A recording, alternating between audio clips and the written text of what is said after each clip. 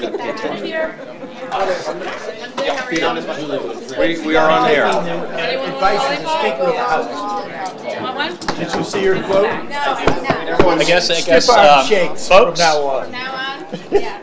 Folks, I think We're on. we'd like to call the meeting to order. Good evening, everybody. This is a special workshop, Wednesday, April 3rd. It's a workshop with the Board of Education around the Eight Corners Modular Project. And I think what we'll do is we'll start off with an introduction of sort of where we are and how we got here and sort of the recommendation. That will be followed by I know the Finance Committee has seen this, but some of the other council members and others have not. So it'll be followed by just some questions and answers that they might have.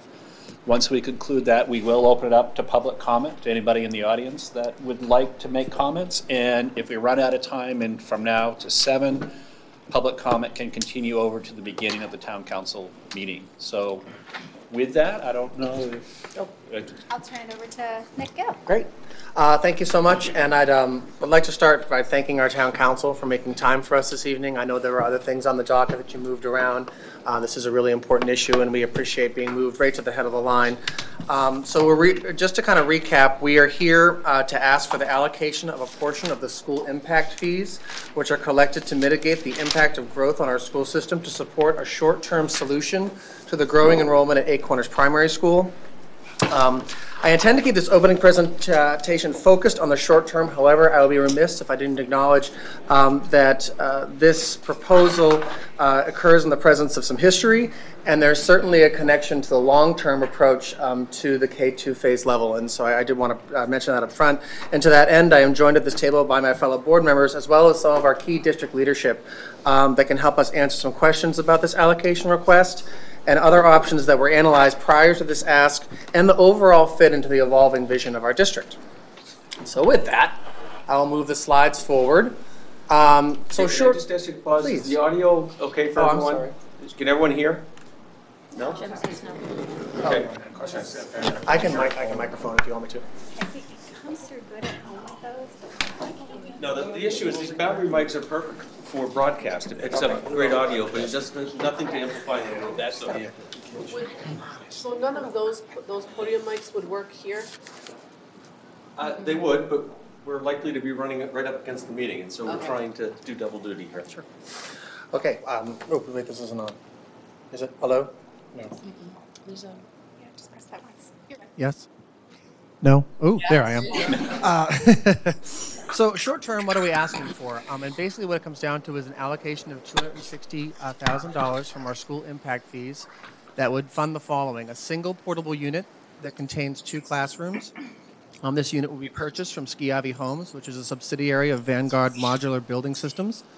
We're asking also for site preparation in the form of an asphalt pad that would house both this single portable unit as well as the potential for an additional portable unit should enrollment play out the way that projections are forecasting it. And then finally, a heated connector that would allow students to pass between the new unit or units and the existing school, as well as the portables that already exist at Eight Corners. To break down the cost for everybody, that's $260,000. That is an estimate. It breaks down to about $50,000 for the asphalt site work, $30,000 for a heated connector, $160,000 for the portable unit itself, and then an estimated $20,000 for finishings, utilities, hookups, and all of that. And so for those of you that have seen this presentation before, you'll notice there's been some enhancements since the last time it was rolled out to everybody. To start off, I just want to highlight that there's a few aspects of recent history. I want to take a moment to acknowledge that we've had some challenging times in our town in the form of divisiveness from parties on every side that I believe are passionate and dedicated to education and passionate people. Among the many consequences have been the stalling of this process, and I'm not here to lay blame or fault for any of that situation. I'm really just here to discuss the objective and factual nature of where we find ourselves today at Eight Corners. So I'll start with this 2017 master plan. It was featured in November, I believe, of 2017.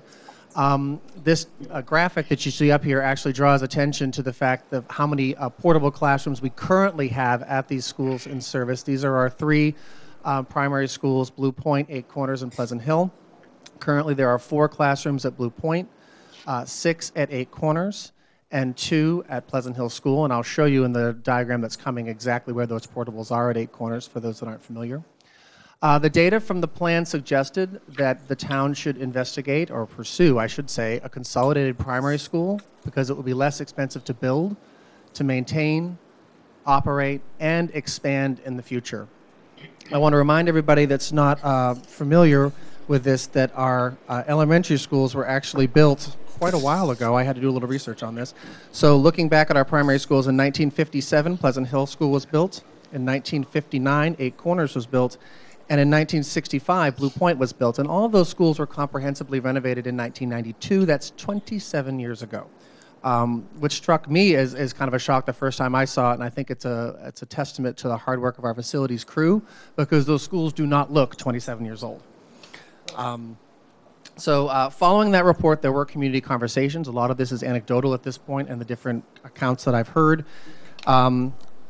Overall, it was gathered that there wasn't a lot of community appetite for pursuing a consolidated school at that time. There was also voice from the town at that time other priorities that rose in front of a potential consolidated school, namely the public safety building that is taking shape literally hundreds of feet from where we are, as well as a library expansion and a potential community center.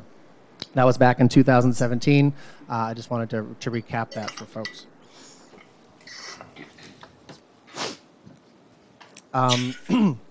So in the time since that occurred, 8 Corners has continued to grow. And where we are now, and this is the data behind our predicament, there were 224 students enrolled at 8 Corners School, and that's for the year 2017, 2018. This year, there are 223, so essentially the same values. And in 2019, 2020, right now with our most recent enrollment predictions, we're looking at 254 students in that school. That's a growth of about 31 students. That's assuming that we remain at a distribution of 37% of that phase level being at 8 Corners. There actually is some data and some suggestion to say that more of the growth in town will be in the region that is currently served by 8 Corners, but if that ratio were to remain the same, that's what these growth numbers are based on. So the reality is that it's coming true. And I actually updated this moments ago. So we had 78 kindergarten students as of right now at 8 Corners. That's this academic year. Already there are 84 kindergarten students registered for fall 2019, with some additional ones that we know are on the way but have just not filed the paperwork yet. We have 20 plus students that are already registered with special services. That's 15 more school-wide than they have this year. There are 5 that are leaving, 20 coming in. We still expect 10 to 15% more kindergartners to arrive at that school. That amounts to about 9 to 13 people, depending on the number you look at for the different growth projections. So it's a pretty serious situation. We look at these numbers coming true. I would actually say that I think the actual enrollment we're seeing is exceeding some of the projections that we have. And so the question really is, now what? And I could speak to this, but I know I won't do it as passionately or as much conviction as the principal of 8 Corners, and so I'd like to turn the conversation over to her. You want to work this? You want me to do it? Yeah, you can turn this Okay. side, please. Oh, good evening. Thank you for having me. I'm Ann Lovejoy, principal at 8 Corners School. I've been in the district since 1999 and have been the principal since 2002 there. So I've seen a lot of growth. I've seen a little bit of shrinkage, and now I'm seeing more growth again. It's changed a lot since I started there. What you're seeing here is some current space challenges. So one of these pictures is one of the in-class bathrooms. Most of the teachers there, when the renovations were done in 1992, those in-class bathrooms only had a single toilet in it and no other shelving or anything. They were nice, clean, sterile bathrooms. And the sinks are all in the classroom where kids can get water and wash their hands outside of the toilet area. Over time, though, teachers need more things to teach. They need more ability to have manipulatives and things to touch and play with and use. So storage has become a huge problem in all 3 K-2 schools, and our facilities department has done an amazing job of crafting storage in every corner we can find. So hence the bathroom storage, and you can see on the that left-hand picture, the right-hand side of that is an over-the-door hanging shoe pocket holder, which now has crayons and colored pencils and glue and all of those things. While it's awesome storage, it is not ideal. You can imagine the hygiene and cleanliness of a toilet flushing in that room and no lid on the toilet, because that's what an institutional toilet looks like. So it's not the ideal, but it is the reality for all of the bathrooms in most of the K-2 schools. The picture on the right is a cubby area, which in the original part of the building, and it's a beautiful wooden cubby area for boots and backpacks and snow pants and hats, and a shelf up top that was, I think, originally meant for a nice little lunchbox or something, but it is now storage for materials because, again, there are very few shelves. There's no closets at 8 Corners that I have found. I've looked behind every door and can't find one. And if there is one, it's full of server equipment and cleaning supplies and everything else. So teachers manage to be very organized with bins and totes and keeping things in their classroom. We do still have the looping program, which is teachers keeping their kids for 2 years between first and second grade. So they have to have 2 years worth of curriculum in their classrooms. So 1 year goes up on the shelf while they're utilizing the other year's curriculum down in the area where they can reach. So that keeps the materials out of kids' reach. And the tricky part is that there's only 20 cubbies. So once you get to more kids, you're already doubling up. So for cleanliness and hygiene, again, everything's already sort of shoved in there, but it gets even worse when you have more kids. So, and there's no room to add more cubbies, unfortunately, just due to the size and space of the rooms. So,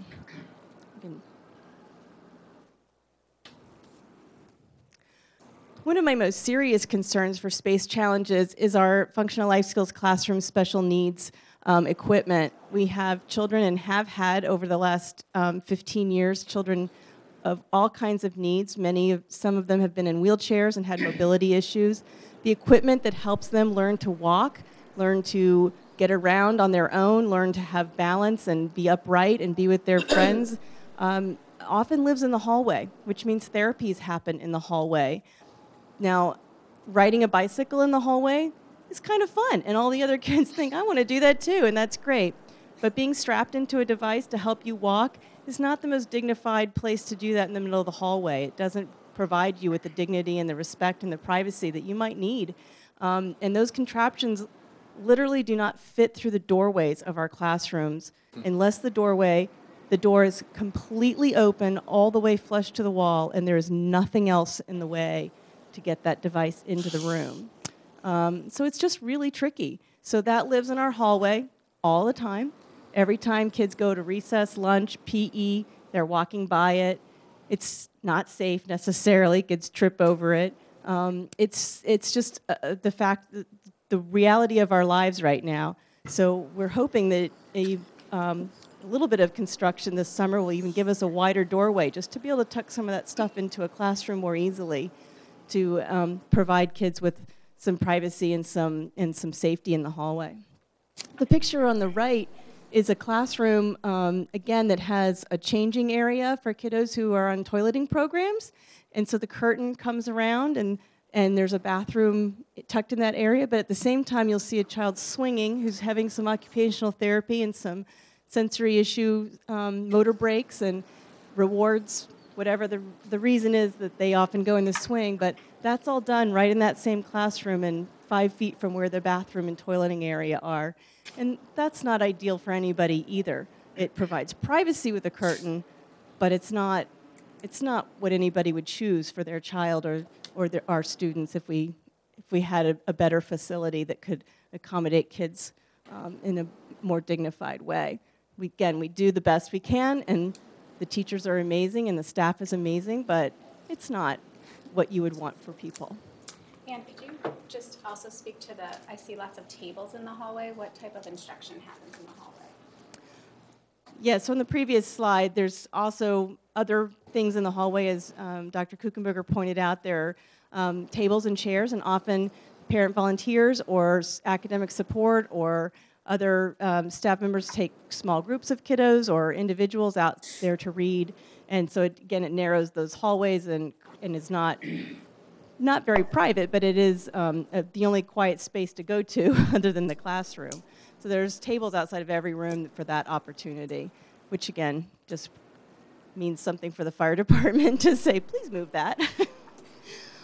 This slide is a classroom space that was originally put on the end of our building in 2008, I believe.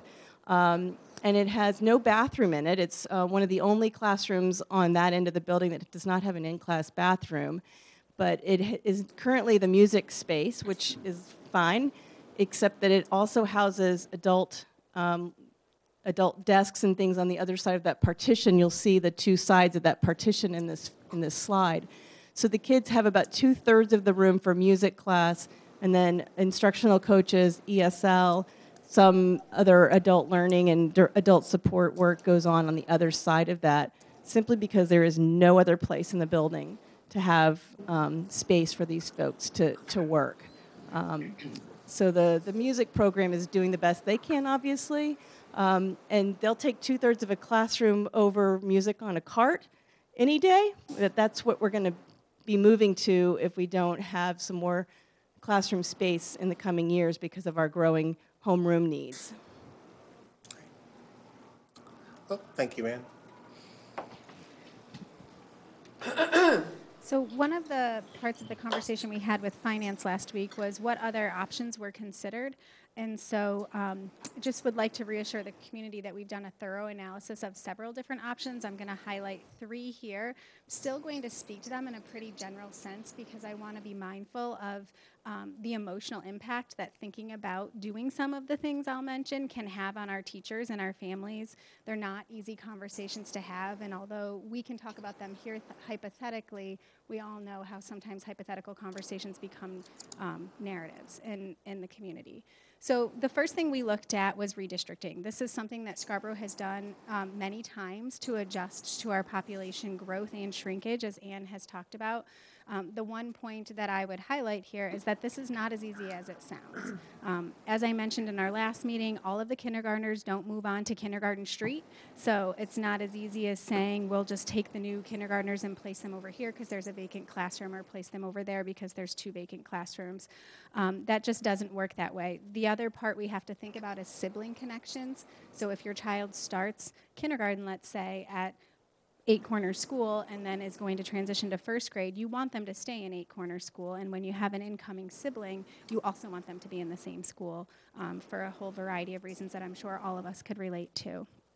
So it doesn't even necessarily mean that even if there was, which there isn't going to be, but even if there was one classroom available at another school, that we could even identify students who are first-timers to Scarborough Public Schools, because that would become really inefficient really quickly in terms of busing, right? Again, they don't all live necessarily in the same neighborhood or on the same street, so you're trying to figure out how would you route those buses. We don't believe that's a long-term solution or a short-term solution. It's very disruptive. Joanne Sizemore, our assistant superintendent, works directly with the transportation department, and she could be happy to share some past experiences with you of how that's gone in the past when we've redistricted. I know my first year coming to Scarborough, we had just redistricted. And I fielded many phone calls of families that were concerned or felt like it wasn't fair because they intentionally bought their home in a certain part of our community based on the neighborhood school. And really at that point, if we're redistricting every time enrollment fluctuates, we don't have neighborhood schools. And so we have to decide, are we going to have neighborhood schools or not? So redistricting is not an option that we would advocate for. Utilizing classroom space in other schools. So although I did share that currently there's a vacant classroom at Pleasant Hill and 2 vacant classrooms that are being utilized one for a safe space and one for storage at Blue Point, our school board just heard from our K-2 principals right before this meeting. Enrollment numbers are already exceeding, early enrollment, pre-registration numbers are already exceeding current enrollment numbers. So we plan on utilizing all of those spaces to serve the students who live in those communities. Another option that we studied was possibly utilizing space at the Wentworth School.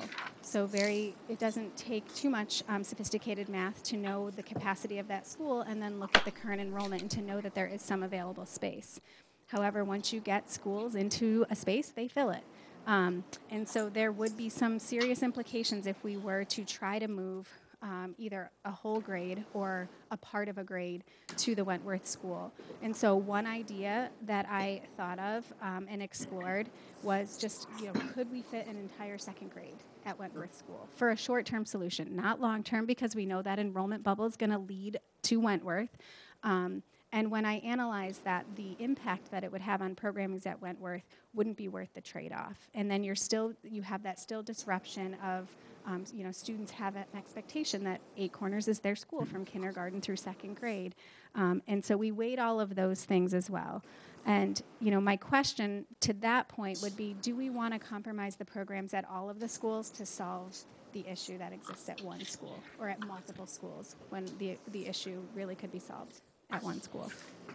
So that's not something that I would recommend either, and can get more specific about the quantifiable impact of that in another meeting. The other option we looked at was what Ann talked about. What about putting programs on carts? And if you know any classroom teachers, it never feels good to not have a space to deliver your instruction. Not to mention, we're talking about primary school, kindergarten, first, and second grade. So there's a lot of manipulatives. You saw all of that being stored in other places around the school. That's essential to developing really concrete skills. And when we think about music, in that room, in that picture that you saw, there's instruments, there's a piano. It's not so easy as to just put it on a cart. And for art on a cart, that sounds kind of cute. Like, wouldn't that be fun, rolling in the art cart into a classroom? But again, there's a lot of materials that are required in order to deliver our art curriculum. And students have 42 minutes to go to art once a week. They rarely start and finish a project in that short little window of time. So there's lots of storing of projects that are underway or under development. Another part that's challenging, if we start propping those up, let's say projects on top of those bins that you saw in one of the pictures Ann talked about, if a child's project gets damaged between one week and another, anyone who has a young child at home or knows a young child, that doesn't go well, and there's no amount of explaining that it was an accident that's going to repair the damage that was done. And I think we have to be sensitive to that and be mindful of the developmental phase in which our students are at. And so I could not in good faith recommend that we just put art and music on a cart. These are programs that we value greatly in our community, and we've worked really hard to bring the arts back to the front of the conversation, and I think that would be taking a massive step backwards. Not to mention, it wouldn't fully solve the problem, right? So we'd be putting a bad Band-Aid on a bigger problem. So those are some of the options that we considered. I'm happy to speak more about that if that feels helpful. Oh, thank you.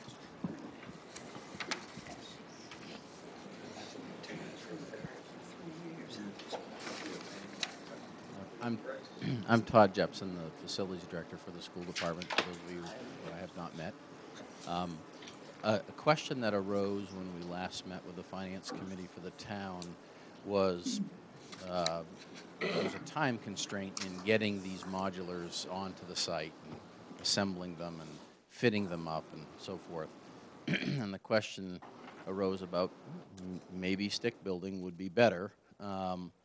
So we need 2 classrooms. They're 68 by 28 feet, the whole structure, 1,904 square feet, and another 2 classroom set for the following year if needed. The biggest difference from this analysis is when you stick build something, you really have to put it on a concrete foundation.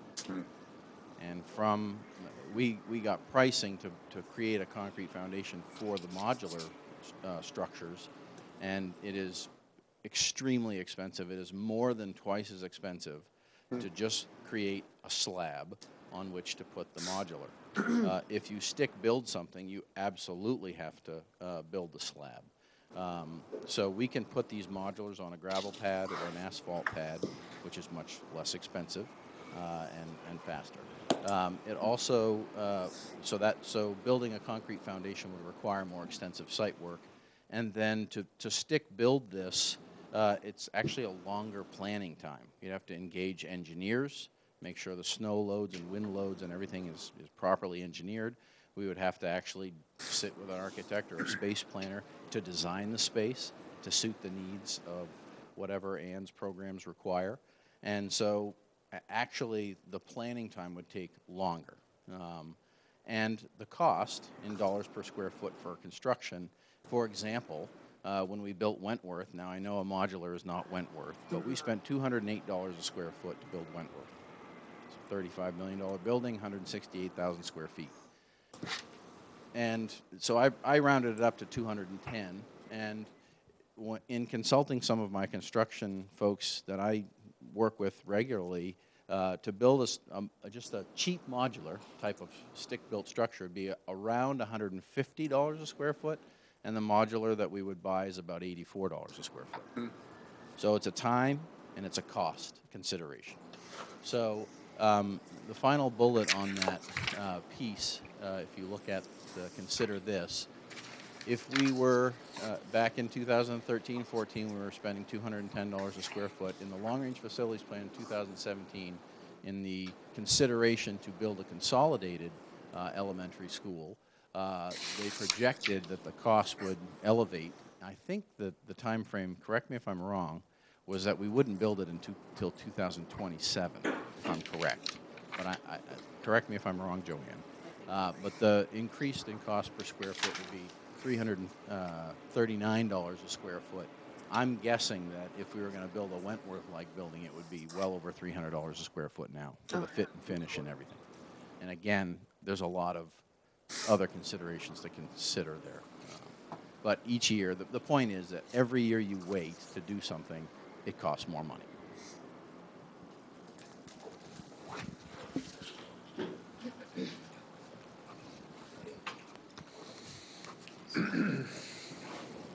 So thank you to all of our district leaders that chimed in on this. As I said before they started, they can speak with this with more direct full-time experience and passion than certainly I can as an elected official, so thank you. I'd like to take us full circle now and talk about what's in front of us, which is a short-term solution in the form of a modular classroom that will allow us to, or classrooms, two of them, that would give us space for our incoming students, accommodate or allow us to accommodate our special services needs by reallocating students out to the new areas. The special services will most likely be housed in the original building adjacent to where special services is now, and allow us to do so with a reasonable and incremental investment of funds, as Todd touched on a few moments ago. On this slide, you'll see, I can't take credit for this picture, I took it from Google, and so you'll see a current picture of what Eight Corners looks like now from a satellite view. I have put in some conceptual, certainly not to scale, color-coded areas that correspond with the different phases of this project. The blue phase is what we're asking for from the impact fees. That's the $260,000. The yellow area would be the conditional additional 2 classrooms that we would put on should enrollment play out and allow us to be responsive to that actual need. I do want to point out that the area you see off to the right of where that connector comes in, those are the 6 classrooms that are portables that are there now. So there actually are portable structures in place at Eight Corners as we speak. The current cost of operation is estimated, and I want to thank Todd for helping me come to this, at about $1,000 for the additional space that would go in. That's about a 2.5% increase to the current cost of operations at Eight Corners School. That's per month. So, yeah, that's per month? Oh, thank you. I was going to say 1,000 sounds pretty good. So some funding source options. I've touched on this a few times. In fact, I think I've probably said the word impact at least 10 times, but I'll say it again. Our first option for this, the option that we're championing really, is using the impact fees for this. As you can see under the use of impact fees, this excerpted piece, they're collected by the town from new development specifically to mitigate the growth of the schools as a result of that development in the form of capital improvement. So we really feel that this project aligns very well with the intention of these fees. It also aligns with the town council's goal of allocating more and bonding less. Alternatively, we would put this into the capital improvement plan budget. And the last piece I really wanted to share with you before we dedicate more time to actual question and answer is just to take a look at our communications timeline. I've grayed out the things that have already happened. So we first presented a version of this very presentation, which, as I said, has been beefed up a bit, on March 21st. We then presented it on the 26th at actually a roundtable discussion because the public brought it up as a topic. So we had it for everyone's digestion and conversation then. And then we presented this most recently at the Town Council Finance Committee, and now we're here doing it again. So we really want to make sure that the public has a chance to hear about it, that all of us at the table have a chance to hear about it, and that stakeholders can be on board with this short-term solution, which I'll again just clarify is in addition to the long-term plans of the school board and the district. That's it. I think the next is Julie's, there it is, wonderings and questions. So I think at this point, some of us at the finance committee have asked some questions around this, and I think at this point, just open it up to those that weren't there. Any questions or anything else that you would like to share? Councilor Katerina? I actually have two questions. One is there any resale value to the modulars? This is the real estate broker I'm wondering about. And secondly is how much is available in the impact fee funds right now? So those are my two questions. Quite a few more. So the answer to your question is yes, there is resale value to them. CIB would take them back and resell them for us. It's probably going to be less than 50%, depending on how long you use them. We have some modulars that have been on this school campuses for over 20 years. So obviously those aren't going to be worth much, but if we use it for, say, 5 or 6 years, we could probably get 40%, 50% back, because they take them up to Oxford and they recondition them and they repurpose them to another district.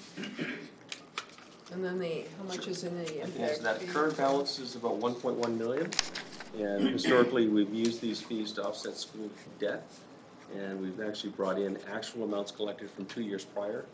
And one of the reasons that I guess this request is somewhat fortuitous right now is that we actually had a tremendous year in 2018, and would be scheduled, if we follow that same practice, to bring in sizable more, quite a bit more money in, about over $700,000 this year, as compared to an average of about 265, which is the average historically.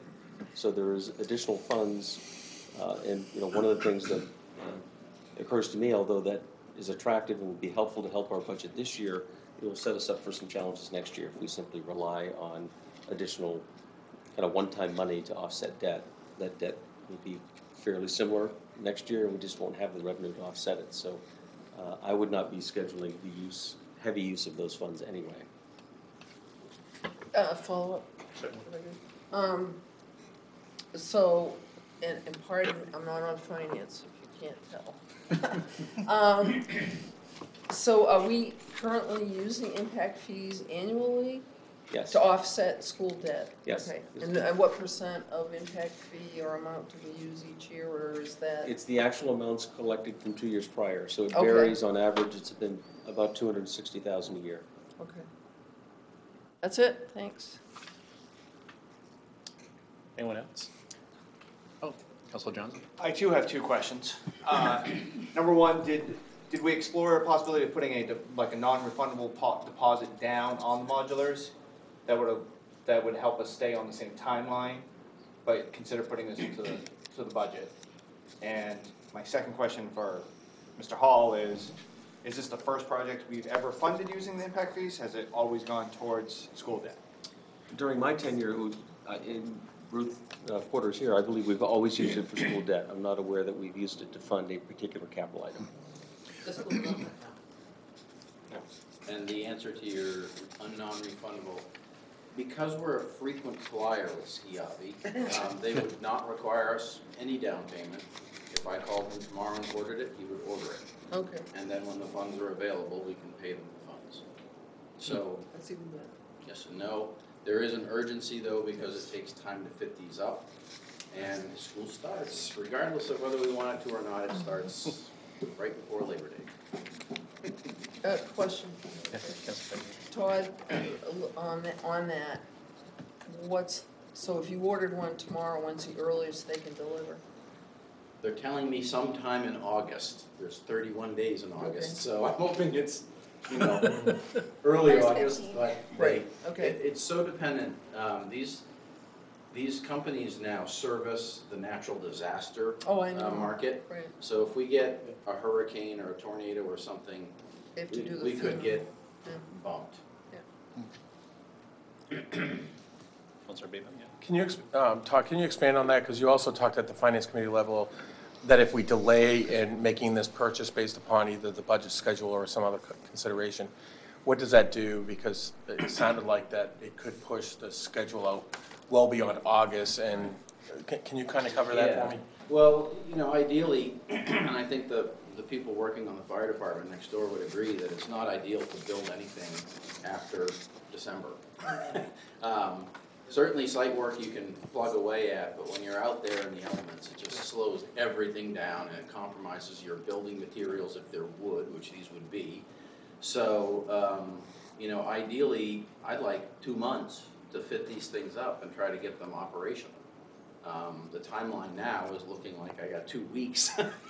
So it's really gonna push us into the later fall, which is then going to compromise the already cramped quarters at 8 corners. So, I look at Ann and honestly say, we will do our honest best to get that thing open and ready. But we have to have an alternative emergency plan in place in the event that some unforeseen condition arises and we can't get it done.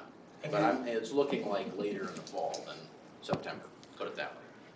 If I can follow, have you done any type of, what if the town council says no? Right? I mean, there's that chance. Have you looked at what that contingency plan is? Because I think that people need to understand how grave this situation is. Well, I think it's gonna fall into looking at some of the options that Julie considered, like the things that are not so appetizing. Well, I think first, if the town council says no, it'll be in the CIP budget. And we will continue to advocate and we'll try to refine our story better. We'll try to get more evidence. We'll hear what the concerns are and why you're saying no and try to address them. But we're going to continue to advocate for this space because we absolutely need it. It's what's right and best for our kids. Worst, literally, if the town council says no to accessing school impact fees outside of the budget cycle, it'll go into CIP, and then at that point, you'll either approve our CIP budget or you'll reduce our CIP budget, and we will have to take monies from other areas. And we will have to take money from other areas in order to get this space for 8 Corners School. So other maintenance would be deferred, other projects would be deferred, because we know that we need this space. So to the manager, but even if it's in the CIP budget, it can still be appropriated from the impact fees. It's just a timing, scheduling, correct? Because there's 3 sources of capital improvement funding. I would recommend you do that for the reasons I mentioned earlier. But you're losing literally 2 months, I think seems to be the issue. So I would advocate for those conditional, the yellow portion, those 2, I would advocate for those to remain in the CIP budget for this year so that the money can be ready for the next year. Because just the way our budget cycle works throws off the production cycle for us. Right, and even if we budget for it in CIP, depending upon how the manager decides to fund that, it may or may not be bonded. That's not a choice that the school weighs in on. We would only purchase those conditional, the yellow 2 classrooms, if enrollment projections, meet our expectations, which all indications today, before 4 months out before the school year, tells us that they will. It sounds like time is of the essence. Is there any ability to rent structures? They actually have some used structures sitting on the lot in Oxford, and I would invite you all to go look at them and tell me if you would like your children in them. They are hideous, and the newest one there is 2001. Oh, wow. and they take them in and refurbish them, but they come back because they've been sitting on a soggy lot and they're all warped. In fact, yesterday I drove to Wyndham and visited my friend Bill, who does my job in Wyndham, and he showed me a modular he put in at their public works department that was used. And the floor is like a rainbow in it. So they rent them, but they're usually used and tattered and not appealing and not what's best for kids, in my opinion. And you'd still have to do all the site work Correct. for a used one. Right. So Correct. And in fact, I would invite you to come visit our Narragansett portable and see those behind the middle school. Those were used. I think those were purchased from Wyndham. they were purchased from Wyndham. when they built, Yes. when they added on to their high school. I remember that. And what's interesting about what you say is actually it dovetails very well with a question that we received via email. You talked about the newest unit being from 2001. I think what happens often more than not, and it's come up in many conversations from people in the community, is that people use these portables for longer than they're intended. These are supposed to be short-term solutions. They wind up being on sites for up to 20 or 25 years. Right. And, I've responded to several of these inquiries, so I'm glad this came up because it was a great dovetail. And I want to make sure that people understand that the Long-Range Planning Committee is actually committed to using portables less as a permanent solution. And so this emergent need comes up, and at first glance, it seems to go against that mission, that direction. But I want to be clear that a short-term solution, a short-term approach to this, while portable classrooms are not optimal, our goal is to not use these for as long as 2001 forward. Our goal is to actually work. In fact, the very next thing on our agenda, which is April 10th, is to work with our committee to actually look at the Wentworth process and the build-out that went into that, to look at the timeline, to look at the planning, and to really get the conversation moving toward a permanent brick-and-mortar solution and approach to the growing enrollment issue. Because if we don't do that, as you saw in the 2017 master plan, we will be having these conversations like Groundhog Day over and over again every couple years, and we don't want to be one of those people that's turning in portables for resale that are 20 years old, because I imagine they didn't get 40% for that. I would just like to, the modulars that are at the middle school, the white ones that you drive by, the first four, were the sixth grade learning community. Those were put in 1998. Who's principal? It's amazing. Todd, can I ask? Sorry, Joanne. Yeah. Todd, can I just ask a quick question? I think I misunderstood what you said. So you said you could call them tomorrow and they would place the order, but I'm assuming the funding would have to be there. I mean, is there a way that you could call and that would hold your queue in line if this were to go through the normal budget process, or do we step out of line and that's? So I was just trying to get clear about. I would have to sign a contract, and there would be a design component where we have to sit and talk about all the features. And then he said that if he had to wait until July 1st to accept funding or whatever our budget cycle was, he would do that, but it would end at a certain point. So if we dragged our feet forever. But if you knew July 1, would it still be delivered in August, or does it just delay the whole timeline? Yeah, I think it would delay it a little bit because there's no skin in the game. There's no there. And so we would get bumped, shall we say, if South Carolina experiences a hurricane and they suddenly need 15 modulars to house homeless folks. So it wouldn't hold our spot. I suspect not. It might at first, and then the first natural disaster that strikes. Okay, sorry, I just wanted to get clear on that. So I think, Councilor Foley, do you have a question? Yeah, and I'm not sure if this is a Julie question or a Tom question, but so I'm hearing that historically these funds have only been used to reduce school debt. What other items besides something like this would we be even thinking about using funds like this for? Well, these funds are governed first and foremost by statute, and much of that language is recited in our local ordinance. So they must be used for capital only. They can't supplant or go to replace operational cost. That's absolute. Since, unfortunately, we've paid so much of local school costs by the local tax dollar, we've always had ample debt load to pay off. So we've never been confronted with we probably have had emergent conditions, but we've never gone to this funding source in the past. Thanks. I just wanted to make sure the public understood that we are limited by what we can use this for, so appreciate it. Peter, can I add something to that? Just as part of the definition, because we talked about this at the Finance Committee.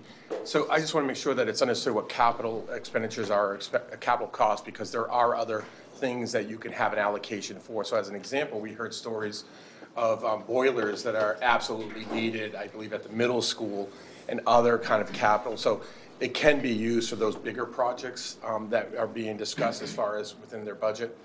So it's not just about buildings, it's also about other kind of bigger projects that you could technically use that impact fee for. Right.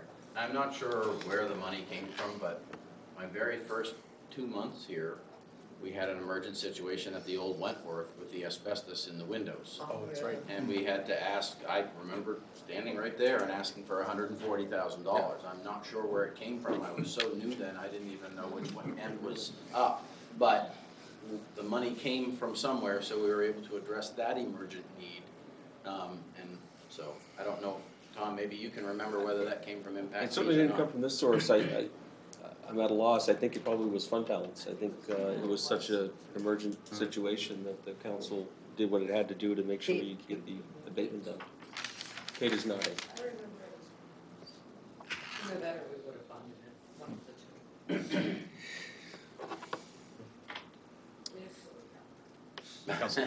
So I like what Julie had to say about hypotheticals sometimes become narrative, you know, and this whole topic about, well, we're not making a commitment to using modulars, but we've got to do it. And I understand and appreciate the need. The photos are very helpful to understand what kind of clutter you're dealing with now. By the way, our youngest son was in those modulars at the middle school in 6th grade for 4 years. So we have personal experience with it, and you know, he did okay. But what's missing for me though is that we said this is a short-term, you know, immediate thing we need to solve for, but people are still asking the question. So does that imply we've made a commitment to neighborhood schools, or how does that affect the work, the good work that was done? And I've read all of this, the work that was done in 2017 and the updated enrollment data from January 2019. So my question is, when will we? I don't want to hold up this project and this decision for sake of that, but when will we update that work, and how? You know, and you may not know that, but it would be helpful to get a sense for when we will come back to that. I can start with that, and then I'll pass it off to Julie to add anything she would like. I mean, I can say that since the 2017 facilities plan was presented, essentially right after that, the long-range planning committee was no longer actively meeting for whatever reason. One of the very first, in fact, I think the first committee we revived once the board was back at full power was the long-range planning committee. This actually was the conversation that we started. Our very first meeting was at Eight Corners School to actually have this conversation. And then what kind of got in our way was the immediate short-term need that was coming into fruition from the projections. And so to answer your question really succinctly, we have made a commitment to the neighborhood schools for the next few years, and quite frankly, we don't have much of a choice. They're the structure that we have. They're the places that we have to put these students. The conversation about moving forward with what's our long-term approach, I think we're going to be here, as the chair of long-range planning, I can say we're going to be hearing a lot more about that very soon. The data is very strong in saying that we should be looking at a consolidated primary school. I would guess that's the direction that the conversations will probably go. I think there will be some challenge to it, but I think there's more of an appetite for that now because of this conversation, really, than there was years ago. And that needs to happen, and we need to have some more answers on that, I would say within the year, about where we're going and what kind of direction we're committing to, because if we don't, we'll be back here doing this again. Thanks. And I'd like to just add one data point. I mean, reading through the material, one thing that really struck me is that you did an analysis of the multi-family unit impact, and there were there were basically just two large developments that aren't even finished yet, Avesta and the Beacon at Gateway. And your estimate is it could be 80 to 100 plus students in K through 12 from those two alone. So I want to just put that out there because I have a feeling of looking at an iceberg and then wondering why my boat is sinking. You know, it's sort of, it's here already. And the speed at which this is happening is really fast, and the disruption associated with it is as well. So just kind of underlines your commitment to continue the dialogue and move this along in terms of the strategic discussion. Well, and if I could quote Monique, who's our director of curriculum, she always says people have to be ready. People are ready to hear when they're ready to hear. And so although it feels like all of a sudden this conversation is being accelerated, it doesn't feel that way to us because we've been saying it's coming, and not at this magnitude, obviously, because we didn't know what we didn't know. But even our old enrollment study, if you look at that closely, showed that this was coming. And to that end, I want to just kind of share with the community that we are being really thoughtful and trying to be as fiscally responsible as we can be. One example I would give is that one of our special education teachers at Eight Corners this year was advocating for a shed to house some of the materials and the equipment that she needs. And Todd and I talked about it, and we looked at where it would go, and we talked about the logistics of that, and asked ourselves, are we really solving the right problem? Because at the end of the day, we know adding a shed onto the Eight Corners front lawn isn't going to get us where we know we need to go. And so it was hard to have to say to that teacher, I know it's only a shed, a couple $100, maybe $1,000, but we're not willing to make that investment because we know that's not going to help us get to a better solution. And so just hang in there with us. So we are having these tough conversations with our staff and trying to be as responsible as we can be. The other thing I would add is that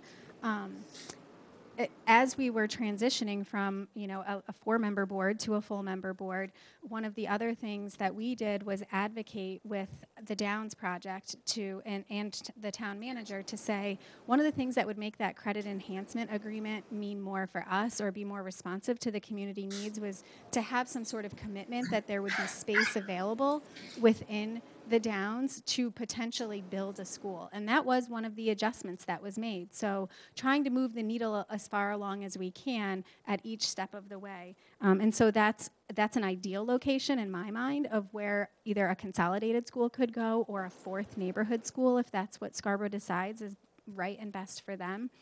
And then in terms of timeline, I think ideally, and to be reasonable, your best bet would be if there really is commitment and you have full council and full board commitment to engaging the community in a really thoughtful process that I'm confident the Long Range Planning Committee will facilitate with your new superintendent, is that ideally this would be on the ballot in June 2020. That you would be, no matter what way you go, you got to have that timeline in mind. And I think that would be a reasonable, aggressive, but yet reasonable goal for this community. I would just like to reference the old Wentworth School, because for many years I was involved with Ann Mary Dexter in regards to we need a new school, how are we going to renovate this, and so forth. And we just kept on talking, and it kept on being postponed. It wasn't until a crisis came that the windows couldn't be opened at all on the north wing for, I think it was 3 months until the asbestos could be removed and the people were in that building. That really got the building committee of 40 people engaged and ready to go. But even with that, it took 5 years to get the building. So, it was until a crisis that really pushed that building, because for so many years we kept on advocating for a school. Julie, can I add something? I just wanted to add, I'm not sure if everyone's heard this, or I know the Finance Committee probably has, but I also just wanted to add that after the 2017 plan was done, the decision wasn't to do nothing, it was to put our school, to go through the process of putting our schools on the list for state funding. And we did go through the process for all 3 primary schools and the middle school. And that was a long process, and it took a really long time to get back to us. And it did come back and we have no chance. I mean, I think I can say pretty definitively we have absolutely no chance of getting any funding. But I just wanted to add that in case you were on the Finance Committee and hadn't heard that.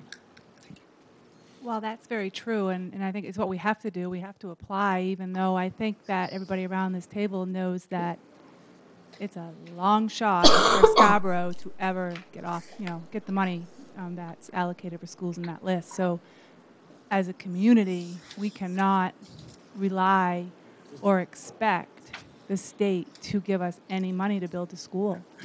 And I mean, the town government here has an opportunity to say no to growth and to say no to new developments and new buildings. The schools cannot say no to the students who come to this town to be educated. So we can't close our doors.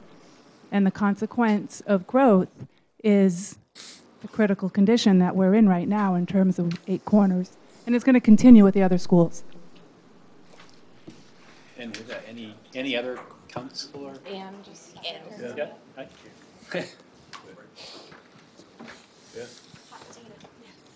Hi. Just want to say thank you to the school board and the town council for having me at the table and listening to the needs at 8 Corners. And my school is the most critical for this year, but Pleasant Hill and Blue Point are not far behind with the growth. They are not easily expandable, and there is not an easy place to put on more modulars, portables, trailers, whatever you call them, at their locations. So we are at a critical junction, and I just really want to say thank you again for listening and hearing us. And if you have any desire to come and see the school, I am more than happy to give you a tour, as I'm sure the other 2 K2 principals would be as well. But I'm happy to show you around and show you what we're working with and what our thinking is and what we've done to try to mitigate what we've got right now and how we're working with the space we've got, and show you, how amazing our staff is at working with what they've got. So I urge you and welcome you into our school anytime. Please just let me know if you'd like to come, and thank you again for supporting our schools. Thank you. Any other counselors have any comments? The only thing I would add to that, if you are going to take Ann up on her offer, which I absolutely hope that you do and bring a friend, is going right at pickup and drop off. Because that is also a sight to be seen. So I would recommend it's only a half hour out of your time to get a really deep understanding of what we're working with. So that would be arriving at like 8:45 or 8:35 to like 9:10, and then you could be on and about your day. That'll give you a really good insight if you're a morning person. If you like the afternoon, pickup and drop off starts at what, Ann, like 3:10 to 3:35. So no, it's like 3. I mean, if you want the full experience, Yeah. you need to be there before 3 Yeah. to watch the crowd gather and the parking lot fill up. If you don't want to park down by Shaw's or 2:45 to 3:30. 3:15, 3:30, you'll get the full Even experience. one more car to go to that. Carpool. Shuttle Can I say buses. something? I don't need the full experience. I walked it when it was vacant on a Saturday morning, and I've seen enough to know what the issues are. So if you want to save yourself, so. I know we're kind of bumping up against our hard stop, but I did want to check. Is there anybody in the audience that would like to make some public comment before we close out? Seeing none, I don't think. Is anybody?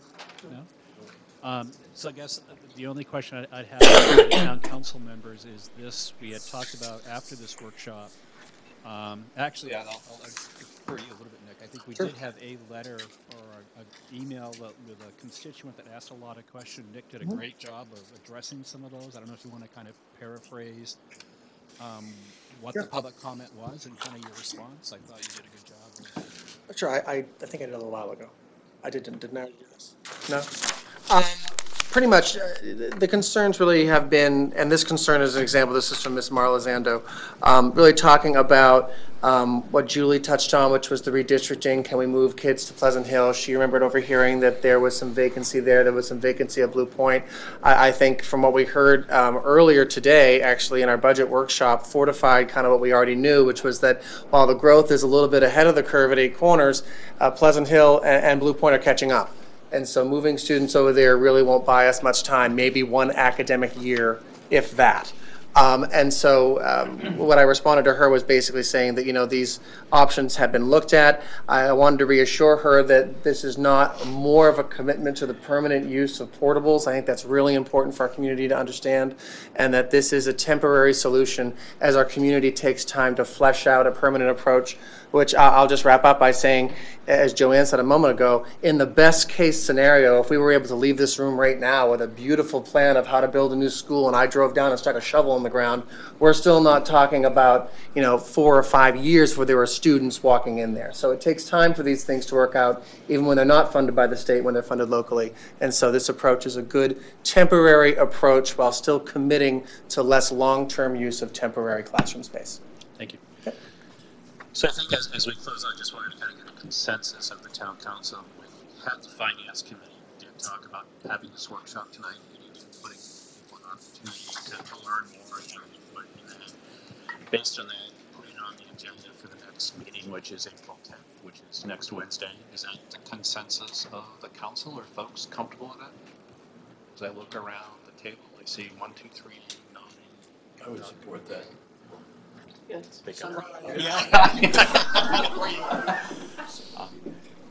So I guess with that, I thank all of you for spending your hour on a Wednesday night with us. And with that, if anybody has any closing comments, finish that.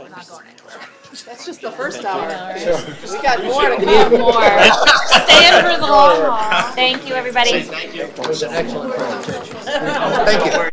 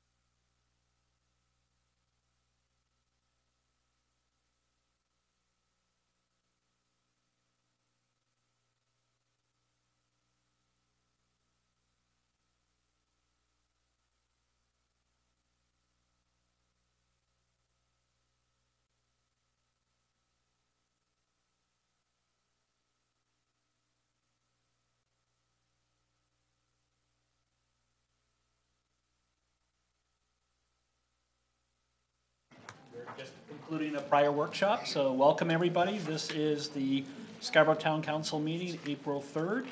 And would like to call the meeting to order at this point in time. And we'll take the Pledge of Allegiance. I pledge allegiance to the flag of the United States of America and to the republic for which it stands, one nation, under God, indivisible, with liberty and justice for all. Thank you. And with that, roll call. Council Babine? Present. Council Johnson? Here. Council Foley? Here. Council Hamel? Here. Council Donovan? Here. Council Katarina? Here. Chairman Hayes? Here. Item number 4 is general public comment for any item that's not on the agenda this evening. Would anybody like to come to the podium and share anything? Seeing none, we'll close. Next item is item number 5, to approve the minutes of the March 14th special town council meeting and the March 20th, 2019 town council meeting. Motion to approve? So moved. Second. Any discussion? All those in favor? Thank you. Item 6 is adjustments to agenda. There are none. Item 7, items to be signed to treasurer's warrants. I will do that as the meeting progresses. Item 8 is the non-action item, but it is the joint presentation of the proposed fiscal year 2020 municipal and school budget. And I think probably Tom and Julie will lead us through that process. Speak to you from the podium.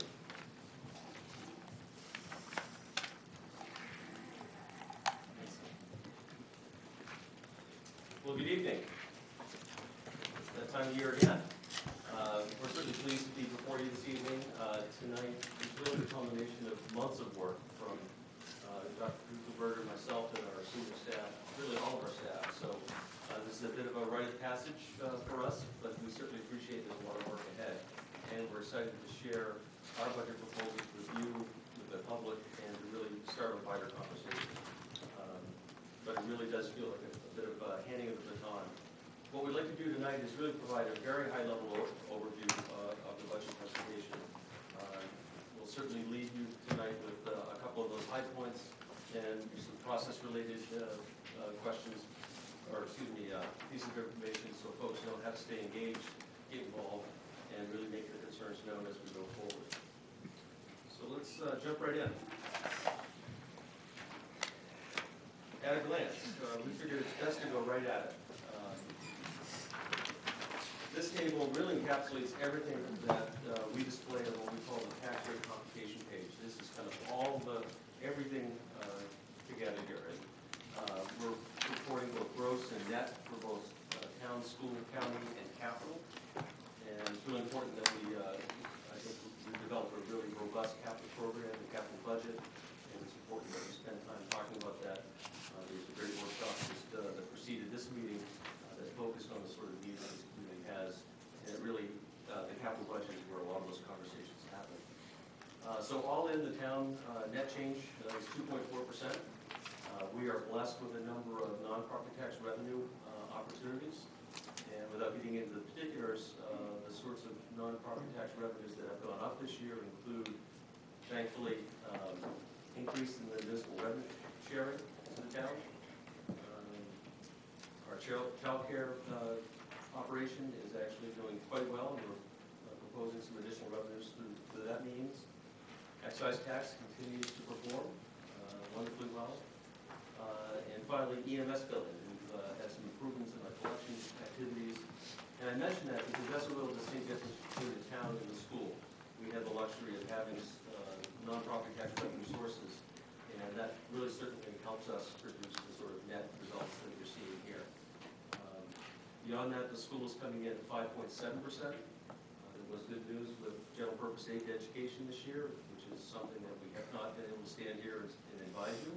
So that's certainly a help. The county is coming in at 4.6%, $130,000 increase. Our capital budget is jumping off the page there. We do have some very sizable capital requests. A number of these large, high dollar value projects will need to go out and obtain voter approval, but they come through the council by way of the capital budget. And so overall, we're looking at just a 6% increase, 6.04 to be exact, on a net basis for the budget. And we really thought that this display really captured in a single chart was the best representation of all the costs that will be before you and included in the budget. Leading up to tonight, Dr. Kugelberger and myself,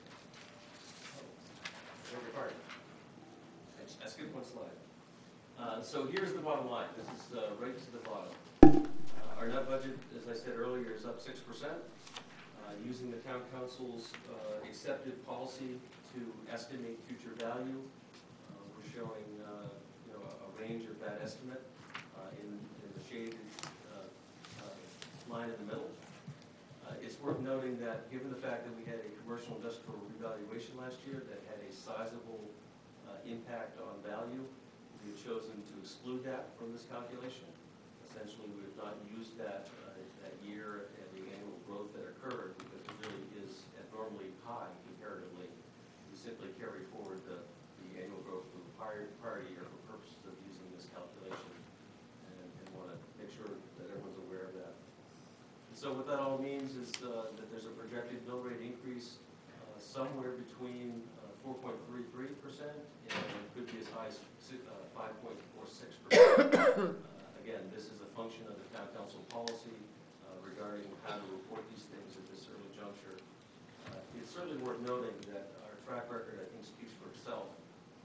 These can be scary numbers when we start the conversation, but I think every year that I can think of, we end in a much different place, and more often than not, with maybe one exception, we have actually met the council's goal by the end of that process. So this is very much the start of the conversation, and I don't want folks to get too anxious about the numbers. I have the utmost confidence that the community and the council and the Board of Education will work through these discussions, help make further decisions and choices, and get us much closer to where you want to end up.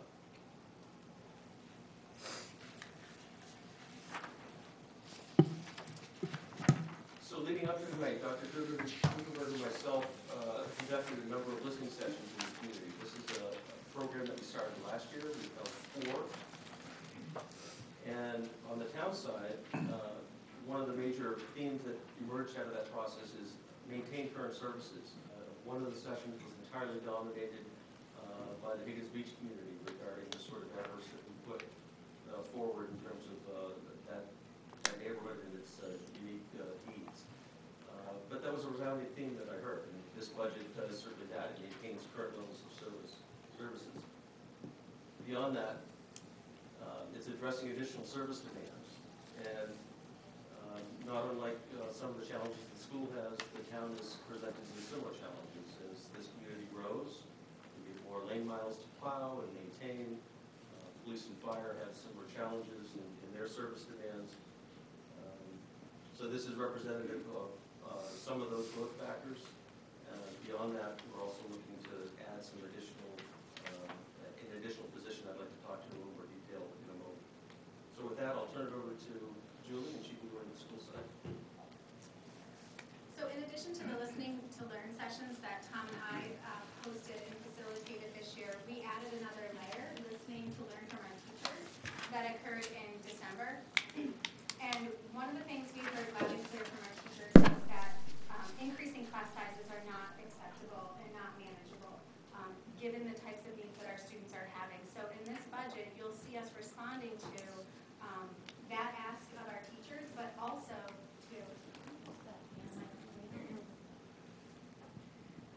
responding to that ask from our teachers, but then also responding to the increasing enrollment, which there's lots of reasons for the increasing enrollment, the growth in the community, of course, being one of those factors. We also, in this budget, address a community need to expand career exploration. This is the 3rd year in a row that we've been asking for this, and this year it's in our budget proposal. With that being said, we're also looking at adding some technology and engineering opportunities at Scarborough High School. So currently it's been kind of piecemealed between our math department and our science department, teachers covering classes that students are asking for. We have a really robust STEM program from grades 3 through 8 and some Tinker Labs and maker spaces at our K-2 schools. And then you get to the high school and it really drops off a cliff in terms of what we're offering our students. And as Principal Ketch said earlier today in our workshop with the board, we've reached a critical inflection point for both of these programs. And so these are also things that our community is asking for, and we're trying to respond to that within this budget proposal.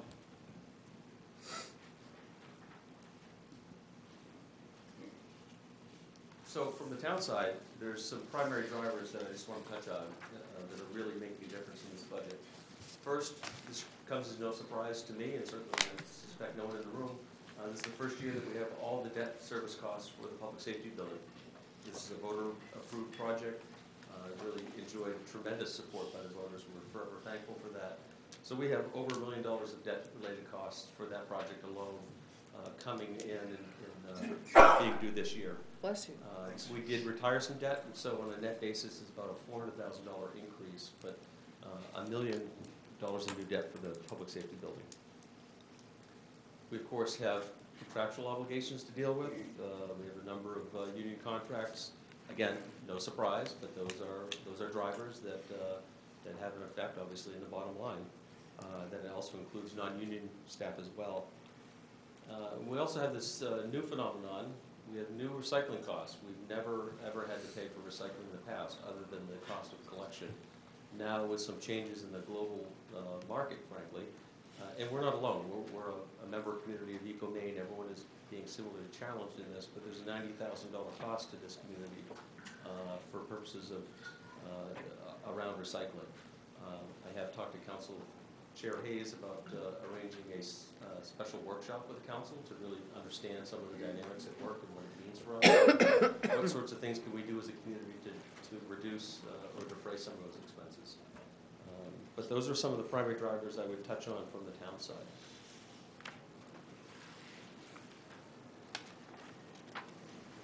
In terms of new investments, there are a number of new staff positions that I do want to advance, and I have included funding here.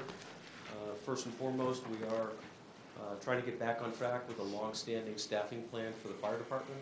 This has been a goal of ours for at least the 10 years I've been here, and I think it predated me somewhat.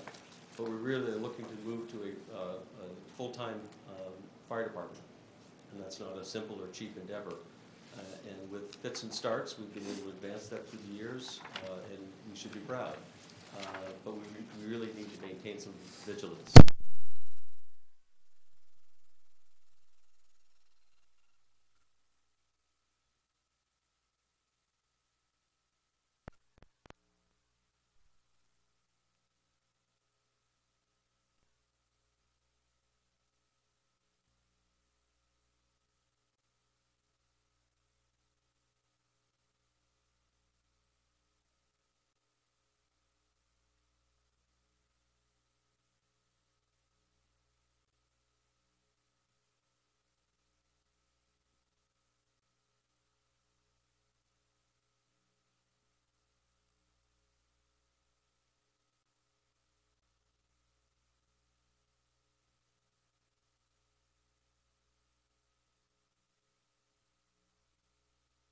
So the computers are going to be. We may have to take a moment just for the lamp to back up on this projector, but we'll proceed with the monitors if that's okay. The other new investments on the town side involve, for the first time ever, funding an equipment reserve.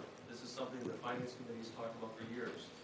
And the current Finance Committee actually had some very detailed discussions. And so this is the first step to start to fund and put money away. So when capital needs on equipment arrive, and those are very, very predictable, we actually have money saved in reserve accounts to pay for those things. Beyond that, I'm very aggressive in this budget about shifting how we fund our capital program. Essentially, anything under $100,000 and a couple of things over $100,000, I'm proposing to do by way of appropriation. And again, that's a long-standing goal of the Finance Committee. It remains to be seen if this is the year if we can make that entire shift. But I wanted to see what a budget would look like with that as a starting point. And I guess I'll just editorialize it a bit. One of the challenges that Julie and I have, I think, in setting this is that we're acutely aware of what the budget goal is and kind of of the sensitivity around any number of factors, yet we're also professionally obligated to put forward what we believe are the funding needs of this town. And those two are often incongruent. And it's a delicate balance to try to find a way to start this conversation. And so this is one of those items that has been talked about. And frankly, unless I put it in the budget, it's not likely to be advanced very far. And so there it is. And I'm pleased to sit with the Finance Committee and talk about whether that's the right time and the right thing to do. So let's move to the school side. Is this working now? So as I mentioned, earlier, increasing enrollment, of course, is a primary driver for the schools, particularly at our K-2s, but this is something our community really needs to be paying close attention to. We report on enrollment every month. We've been watching it closely for a number of years because one of the things we know is that this bubble is going to work its way through the primary school, to our regular school, to our middle school, and to our high school. So that really sets the stage for what you can be expecting in terms of a multi-year budget. We also, in this budget, have significant increase in required and appropriate services that are based on individual student needs. So child development services is a process that families can engage in evaluating their child's needs if they're noticing developmental delays between ages 3 to 5. And then when those students come to us, we are aware that these students have required some early intervention, which is a good thing because early intervention is the most cost-effective way for us to serve our students and ensure that they have success for life. With that being said, this year in Scarborough, we have the highest number of incoming students already identified through child development services, which means that they require really specialized services and supports. And you'll see that in our budget detail. A driving factor for us also is salaries and benefits. Each and every year, wages go up with cost of living adjustments and lane changes, and then of course benefits for our staff. Given that that's 76% of our budget, it's always going to be a primary driver. Again, I say that's a good thing because our human resources are our most valuable resources, so we want to make sure that we're serving them well. Excuse me. I just got a text from the hubby at home. He can't hear you guys on TV at all. Oh, okay, now this is working. I don't know. Wait a minute. All right, test, hubby at home. Can you hear now? Jeffrey. So what are the new investments for the schools? We've kind of categorized them together for you, and again, a big broad overview. I invite you to come to the school board first reading tomorrow night, where we'll be going really deep in details. But I've categorized these for you in these 3 areas, and then showing the total of what are the new investments above and beyond our budget. So required services, again, that's driven by individual IEP needs of students. These are not choices. We can't decide to meet a child's individualized needs or not. We are required by law to do that, but it's also what's right and best for students. So this year, for us, that's $629,000. So as much as it feels good to know that we're receiving $623 additional dollars from last year in general purpose aid, remember that that additional funding is calculated based on 45% of our special education costs from 2 years ago. And so it's not a windfall. It's certainly not like, gee, what are we going to do with that money? We're still minimum receivers and currently only receiving about $3.3 million from the state in general purpose aid, and we have about a $47 million budget. Another new investment that you see here are new staffing requests. Again, I get the sticker shock of that, but remember what I'm saying about the required services. That's bringing in staff that are required. It also calculates that increased enrollment response. And so we are projecting to have an additional 3 teachers at our K-2s. This also includes that STEM teacher that I spoke about earlier, the career pathways teacher that I spoke about earlier, and a few other critical positions. And then we have some additional funding built into the budget to respond to the additional classrooms that we will need. We also need supplies to outfit those classrooms. And this also includes a small portion of money, $5,600 for Wentworth School instructional supplies. During our line-by-line item analysis this year, we noticed massive disproportionality between how we were supporting the teachers at Wentworth and compared to other schools. And so we wanted to correct that within this budget proposal. So all totaled, new investments, $1.2 million for the schools this year.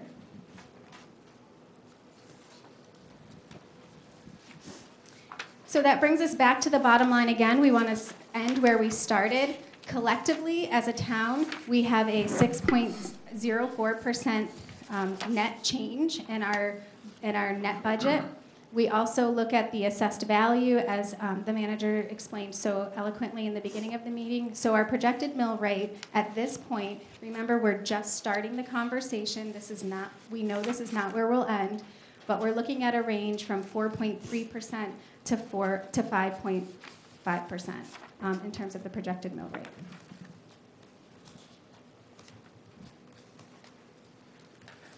So what items are still in motion? We're always, at this point in the budget process, much to many folks' frustration, still looking at the final health insurance costs. We haven't yet received that. And this isn't just our anthem rates for the school department. This also includes workers' compensation, property insurance, casualty insurance, so when accidents occur, legal liability, so if there's a due process hearing or things of that matter, vehicle insurance, dental insurance, all still in flux. We have estimates for that based on multi-year averages, but we don't have final numbers just yet. This year, our school board negotiations team is negotiating our largest collective bargaining agreement, which is our teachers' contract. We have over 311 staff members who are included underneath that. That's all certified staff who hold a professional certificate. So we have to be mindful of good faith bargaining as we plan the budget, and that process is well underway. Of course, special education and enrollment, it's always in flux. I think every day I hear new numbers of more students who've pre-registered or more students who are scheduled to come to our schools. And so as we work through first reading into second reading, we'll continue to refine those numbers and make adjustments for you and be really open and transparent about that so you can follow the story as we build the final budget. And this one, it's kind of a call to action for our community. Last June, we voted on the possibility of joining a regional service center. Last year, it meant an additional $46,000 for our community. Our voters, by very small margins, said no to that. Partly, I think, my assumptions are busy ballot and confusion with the other question one.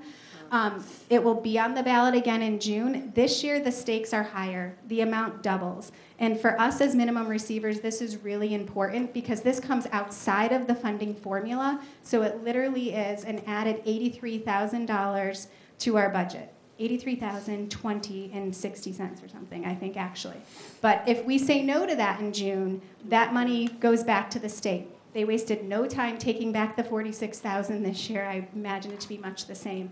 So we're really looking for community support around this. Not only does it bring that extra funding to us, it also allows us to be more efficient throughout the year as we partner with other school districts in the region to deliver professional development, to purchase products for food service, and we're also looking at a few other areas that we can share services. So it's a win-win-win. We will pay $1,000 a year to be a member of that.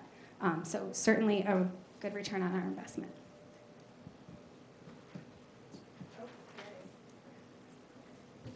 So I put this last item up. The town is currently in process with a residential revaluation. It's a piece that will affect the final tax rate. Purposely, at the direction of council, it's not included in any of the calculations or estimates that have been shared tonight. But it's a big looming piece, and just we all need to be aware that that will, in the end, have an effect. After all, 75% of our tax base is residential value, and so it's likely to have a sizable impact.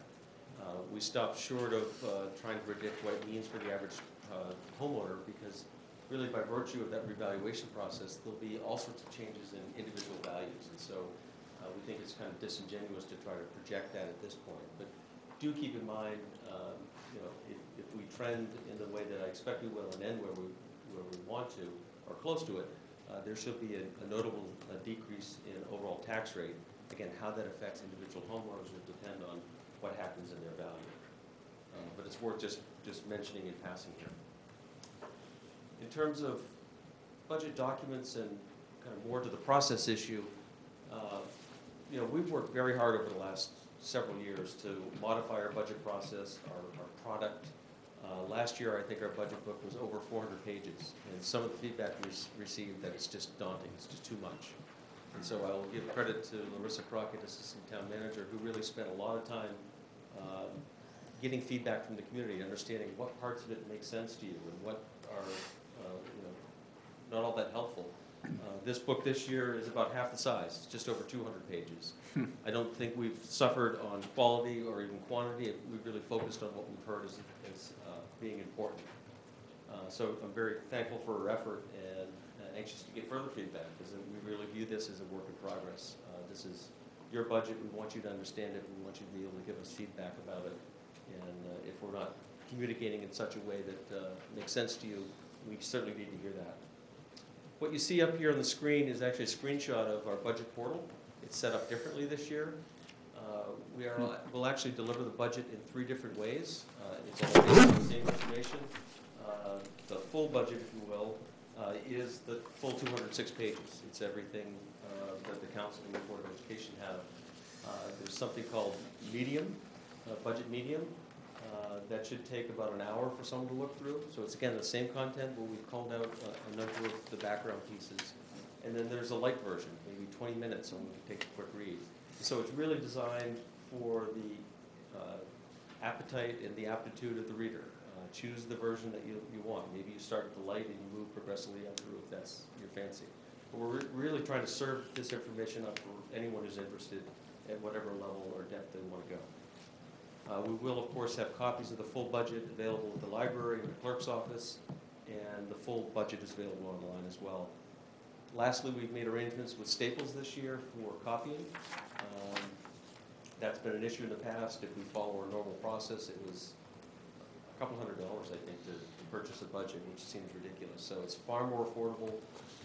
As we speak, Staples has the PDF of our budget. You report there, and you can get it much more affordably. I can't tell you what the actual cost is, but I think comparatively we'd be very pleased.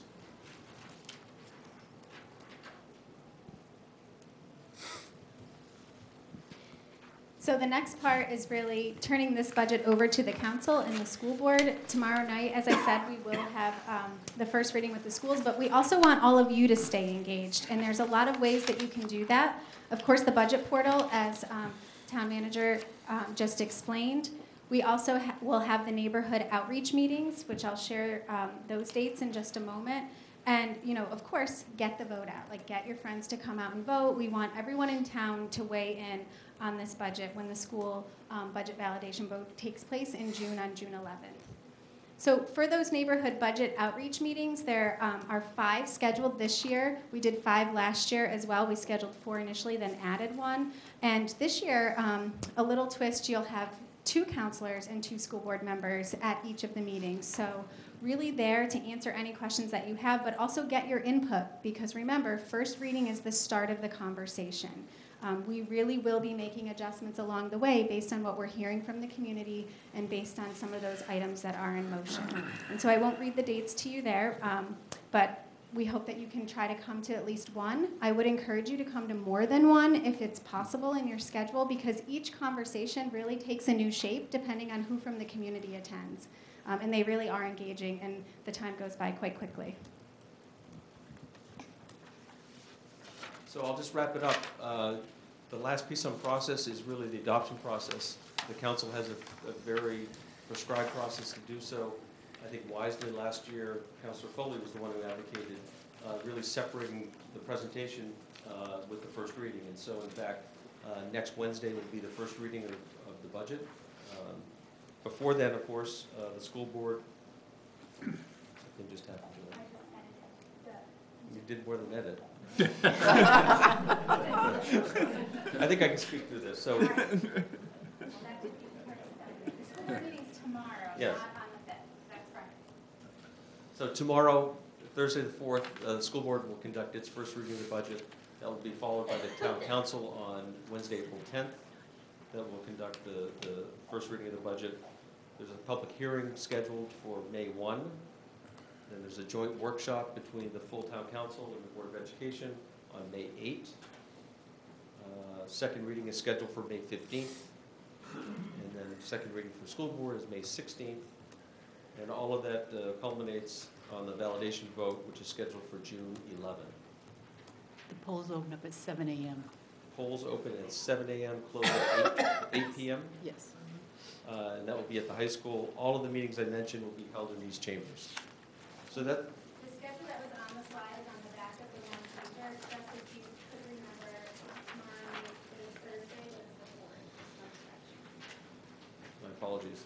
So that's our quick overview. We appreciate your attention this evening and look forward to a long, not long, but robust discussion over the next several weeks. No, you're right. But the process, we're on our way. So in 6 weeks or so, we'll be through it. Does any questions? No, just wonder if any counselors had any questions or comments before we close out this conversation. Looking like everybody's okay. Yeah. Councilor Full. All right, so I will say thank you for accommodating my request from last year. I do like having a little bit more time before the first read to be able to kind of dive in and responding to, their community in terms of the light, medium, and robust. I think it gives people a lot of different options. We do hope people will be engaged and asking good questions. And thank you for your work. I know this is not the fun part of your job. Anything else? Thank you. Thank you.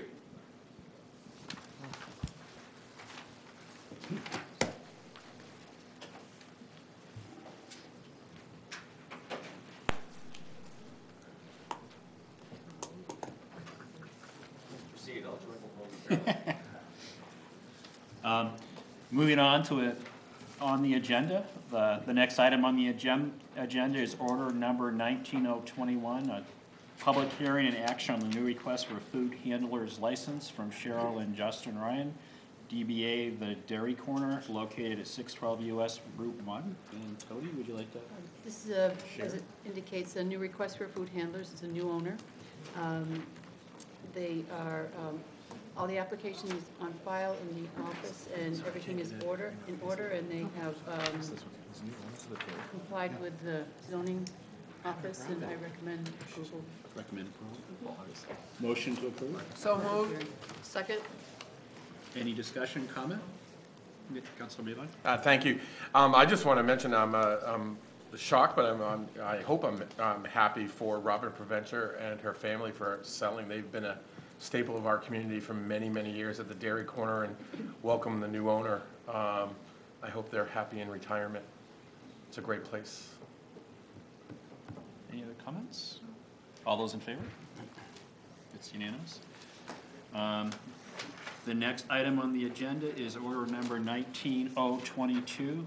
It's a public hearing and action on a new request for food handlers and a liquor license from Peak Hospitality, Inc., DBA Pine Point Grill, located at 240 Pine Point Road. This again is a new owner. Application is on file, and it's all in compliance. They have met with zoning and planning department, and they're in compliance there as well, and would recommend approval. Thank you. Motion to approve. So moved. Second. Any discussion? It's a public hearing. I apologize. Oh, yeah. Yeah, I apologize. Would anybody like to come to the podium and comment? Seeing none, back to all those in favor? That's unanimous. Order 19023, public hearing and action on the request for the Board of Education to place on the June 11th, 2019 special municipal elections ballot a referendum language to create the Greater Sebago Education Alliance.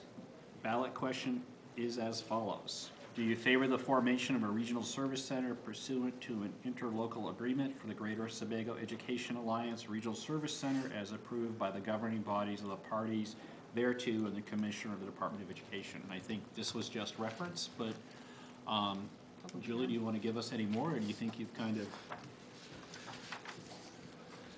There's actually an amendment to that. It should say... I have it. Oh, you have it? I Okay, will good. amend it. It should say, okay. Yeah, I will when it comes. Okay. So again, just as much as we can all collectively rally the community around this, there is a Q&A document that's been created that runs through some of the common questions, but call me anytime.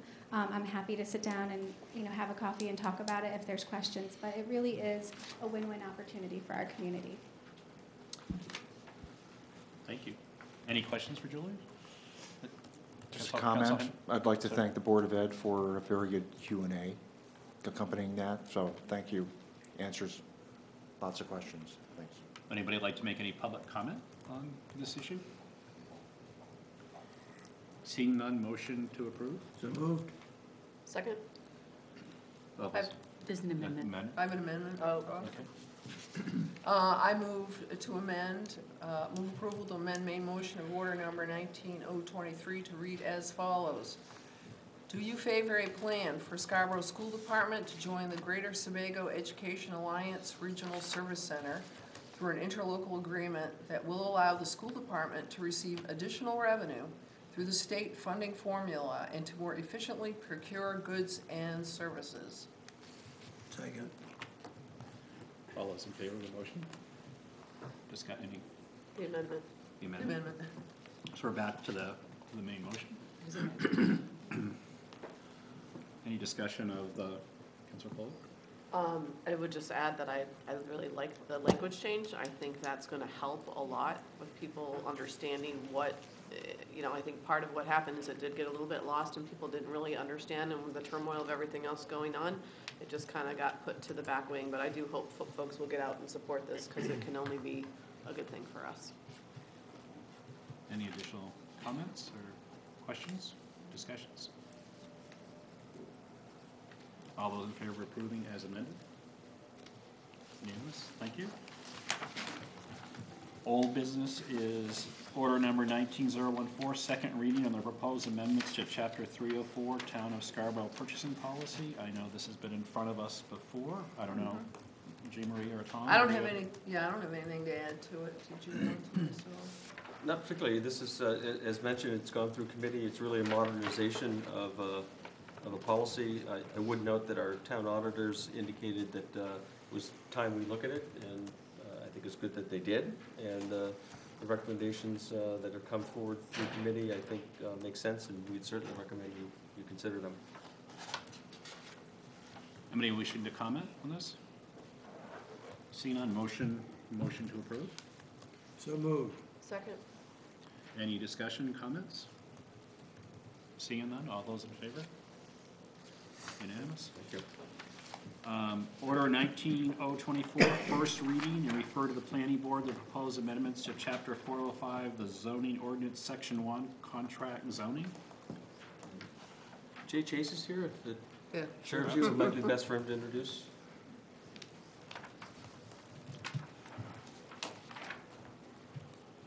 Good evening. So let's see, this is an item that actually came to staff through a discussion I had with Councilor Hamill and the Ordinance Committee. Really asked staff to take a look at the contract zone process. I think there have been, or had been, some concerns raised by folks about really the existing process and difference between when a new contract zone is proposed and then and the difference between when an amendment is proposed to an existing contract zone, and when the public is engaged in that process. And so just by way of quick background, when a new contract zone is proposed, the first step is a joint hearing of the planning board and council, and that meeting is, there's public notification both through our local sort of normal channels, but there's also notification to direct abutters through the mail. And so they're right at the outset part of the process. The way it currently stands with an amendment, the first piece is a first reading by the council, which gets it sort of noticed through the website or what have you, but it's not until the actual planning, till the item goes to a subsequent meeting to the planning board independently that direct abutters are notified.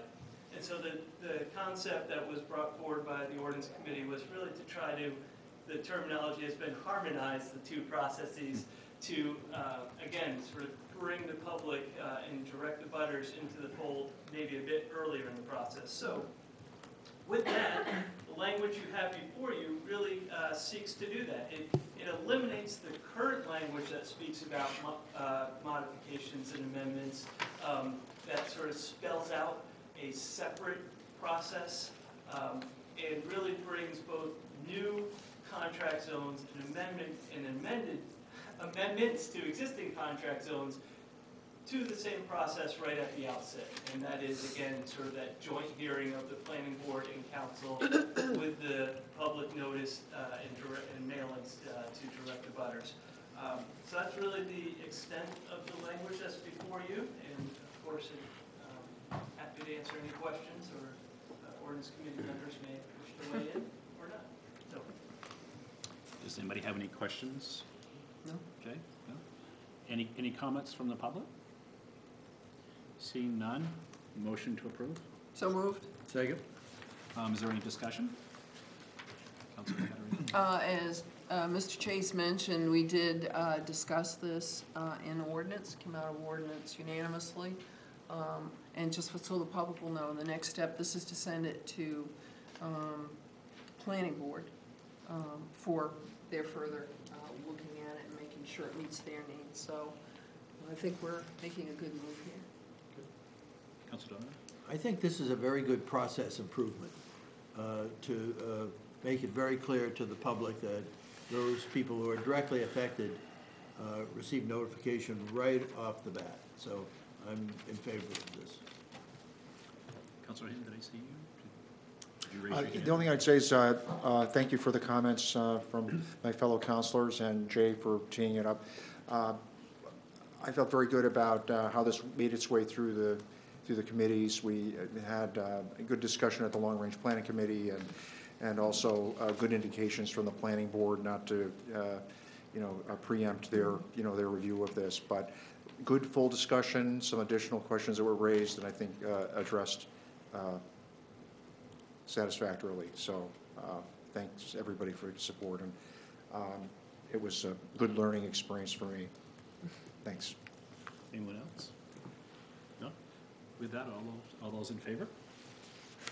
Unanimous. Thank you. The next order is order number 19025, an act on request to amend Chapter 302A, the Town Committee Board's manual relating to the charge for the Energy Committee. Yes, I know Rick Miking is the chairman of the Energy Committee is here and would like to address the council regarding this matter. Thank you. Chairman Hayes and members of the Scarborough Town Council, good evening. My name is Rick Miking and I reside at 23 Hearn Road. I'm here tonight representing the Energy Committee to provide some information and context to this agenda item. But to do that, we have to go back to 2009, when the Town Council passed resolution number 09-06, approving the formation of an ad hoc energy committee.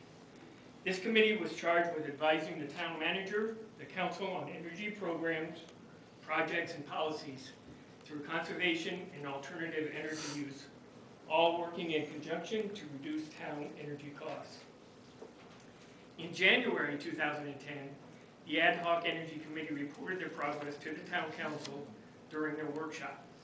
The Energy Committee made these following recommendations: develop a comprehensive energy plan, request that the Council review and revamp guidelines for purchasing policies to incorporate a 10 to 15-year payback, develop guidelines and energy industry standards for new construction or major renovations on municipal properties, and incentive plans for the private sector.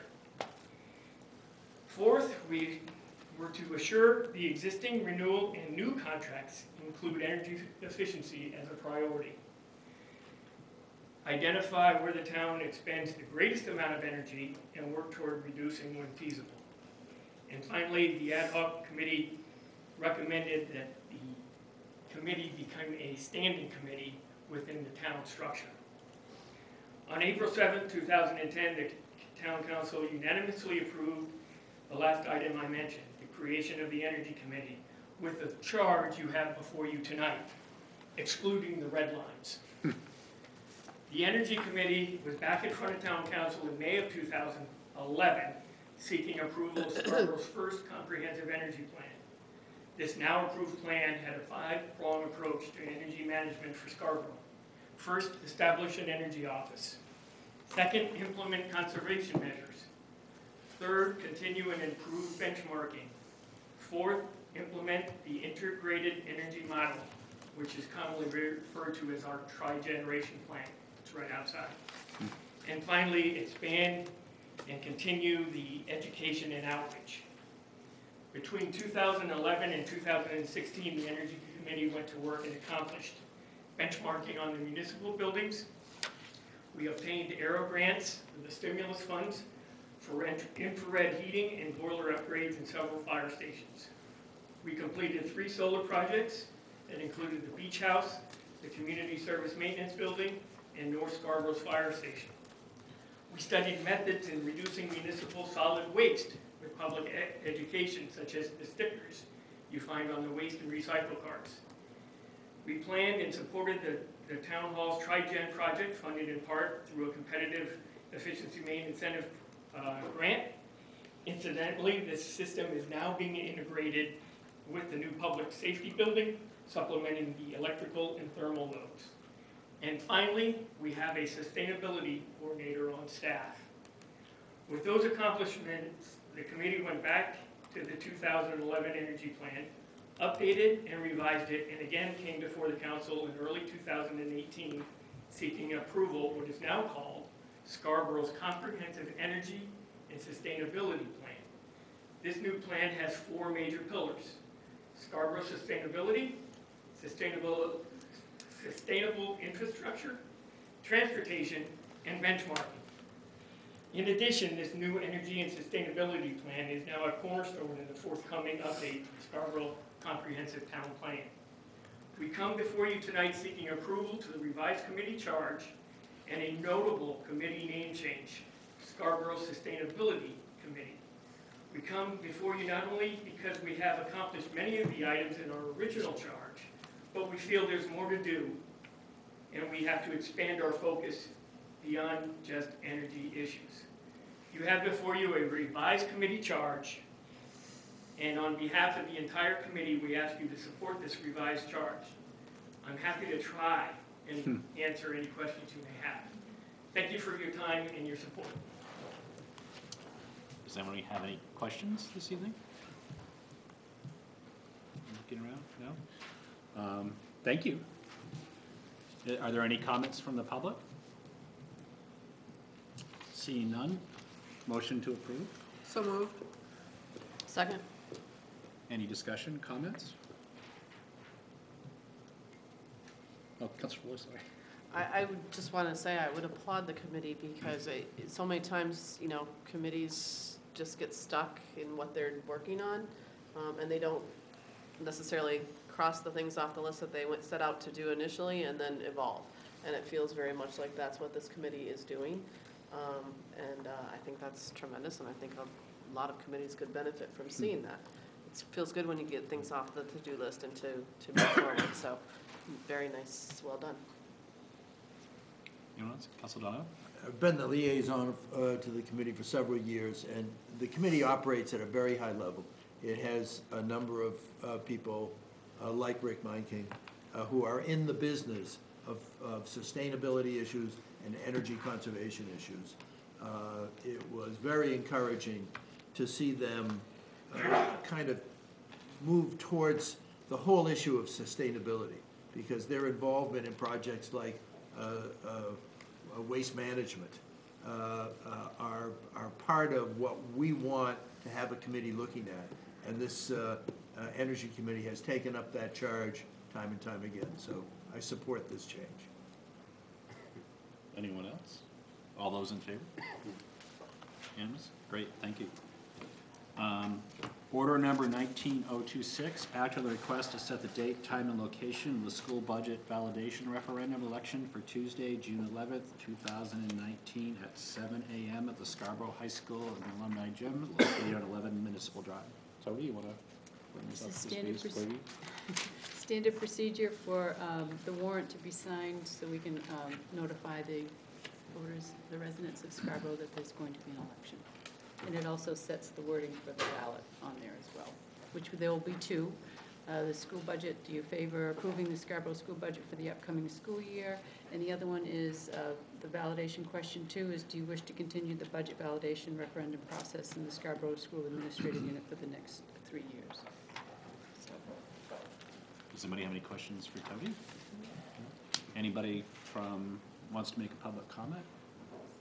Seeing none, motion to approve? So moved. Second. Any discussion, comment? All those in favor? Unanimous. The last item on the agenda is Order 19027, act on the request to set the date for nomination papers to be available to fill a vacancy on the town council created by the resignation of Sean Babine with a term to expire 2020 from Tuesday, April 4, 2019, for close of business on Tuesday, April 16, 2009. That doesn't make sense, does it? It's from April 4, 2000 to the close of business on April 16, 2000 to set the special municipal election date for Thursday, June 11th to coincide with the school budget validation referendum election. This, again, is brought forward due to the resignation of Councillor Babine. The time frame that's being recommended was to have an electronic ballot. That's why the time frame was so, it's 12 days. We would have to get our proofs to the printer by the 17th of April in order to get them here by May 10th in order to start processing absentees. Councilor Donovan? Mr. Chair, after public comment, I'll be ready to make a motion to amend. Thank you. Anybody from the public would like to comment on this item? Seeing none, Councilor Donovan? The amendment I would like to make is to extend the period. So moved. Motion. Second. All those. Councilor Donovan? Thank you for recognizing me, Mr. Chair. I'd like to move to amend 19027 to extend the period of time for returning papers for candidacies. The order recites that deadline is presently Tuesday, April 16, 2019, and I would like to move to amend it to state April 30, 2019.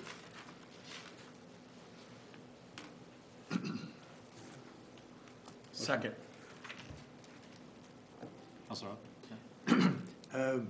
I think several of us thought this was too short a period of time, from the 4th to the 16th. I conferred with the town manager and the town clerk today to get a better understanding of what would be an optimal schedule, and I think both of them would probably be in a best position to explain to the audience what was involved in selecting April 30th. Yeah, I can start. The normal period of time for circulation of nomination papers is 30 days, and so this nearly replicates that. The reason that we suggest April 30th be the date, that will enable this council to actually approve the warrant at your meeting May 1, and that will really put us on schedule. So I think this does the best it possibly can to extend all the proper prescribed timeframes and allow for a full over 30 days of absentee balloting as well. So it's about as good as we can get, I think, given the circumstances. Any other comments? Councilor Kettering? When I originally looked at the dates, I thought, oh, that's pretty short. And then having worked in elections, I know that hand counting can be fraught with error or whatever, not necessarily. I think we do a great job in Scarborough, but having given it a great amount of thought and discussion with some of my fellow counselors, I absolutely believe that I'd rather have it more wide open period, to have as many people who are interested as possible able to take papers and get their names on the ballot. And I encourage anybody with any interest, to talk to any of us on the council. We'd love to see you run, and just a reminder that the seat is only for the remainder of Mr. Babine's term, which means it's only until 2020. So, good way to try it out, see if you like it. Won't be that long. Any other comments? Councilor Johnson?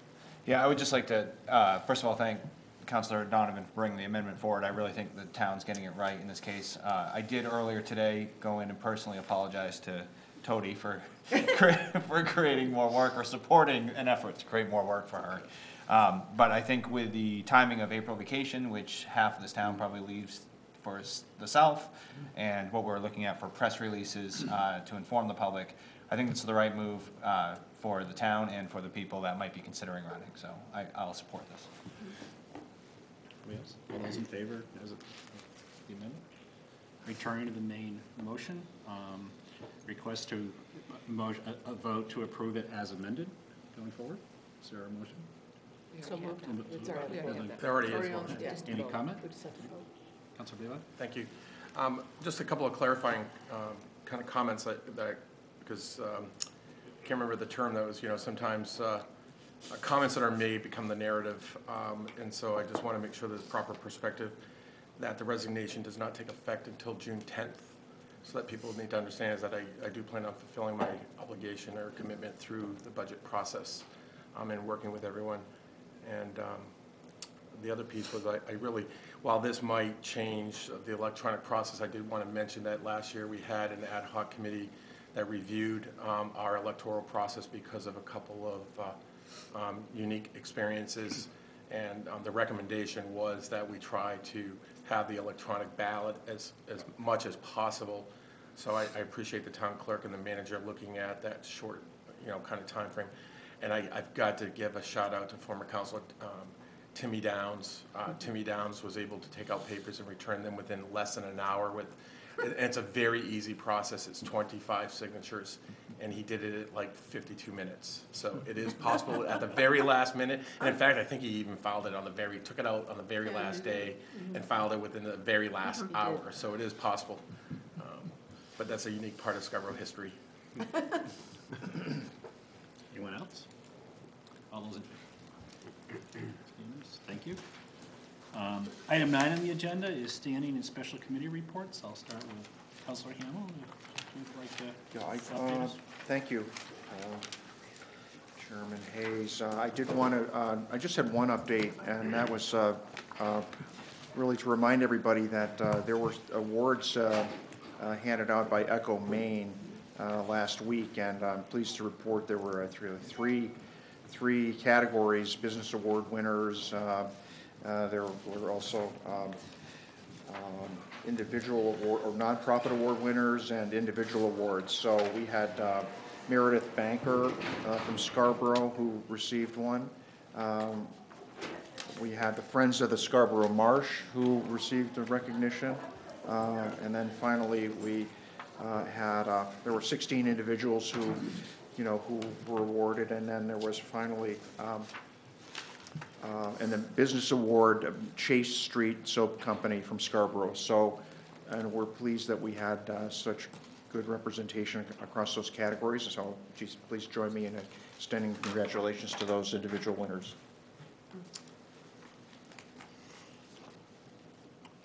The Energy Committee met last week. A couple of things of note that are kind of interesting. The committee has been discussing with Scarborough Downs the idea of a microgrid system at Scarborough Downs. Nothing has been formalized, but that would be in the form of a utility and serve that. The means of power, source of power would be in all likelihood solar or an anaerobic digester, which we've talked about before, and is something that Exeter Agri Energy has used very successfully in Exeter, Maine. So that was on there. We just approved the charge change that was discussed. They're also talking about a sustainability fund, proposing something that would be a charge upon a developer of individual units if they did not adopt certain efficiencies in the construction of the building. So that may be coming to us in the future. And there is work going forward on a recycling program, as I think you're aware from town manager's report. We are incurring costs now for materials that are contaminated in the recycling pickup. This is, I think, budgeted as a $90,000 cost, so this is a serious issue. And they're developing a program that would attempt to begin to better educate people on how to make determinations on recycling. And a small field effort that would involve actually grading people on how they're doing. So more on that as it advances. Thank you. Oh, there was also the bag ban that had been advanced by the Conservation Commission was also discussed. I think it was said that SEDCO members had also reviewed it and were very supportive. So, thank you. Councilor Kennedy? Speaking of the bag ban, Peter Slavinsky of the Conservation Commission did reach out to me as chair of ordinance, and I'll be talking to him on Friday, so more on that. The only one I have is historic preservation. We met last night, just talked about ongoing efforts to inform people that they may be living in houses that they may wish to have placed, under our preservation designation, I guess. And we did have a person show up last night who was very excited about it and asked questions and whatnot. I'm also pleased that we're moving forward with talking to the Historical Society, I get my history straight, regarding their fundraising for their school, Beach Ridge School. Mr. Hall has placed something into the budget, $44,000, to help out, to get them going, to at least try to stabilize the building. And I happen to have a brand new client who happens to be a fundraiser. So I'm trying to connect the groups just to talk and see what can be done. So that's going on there.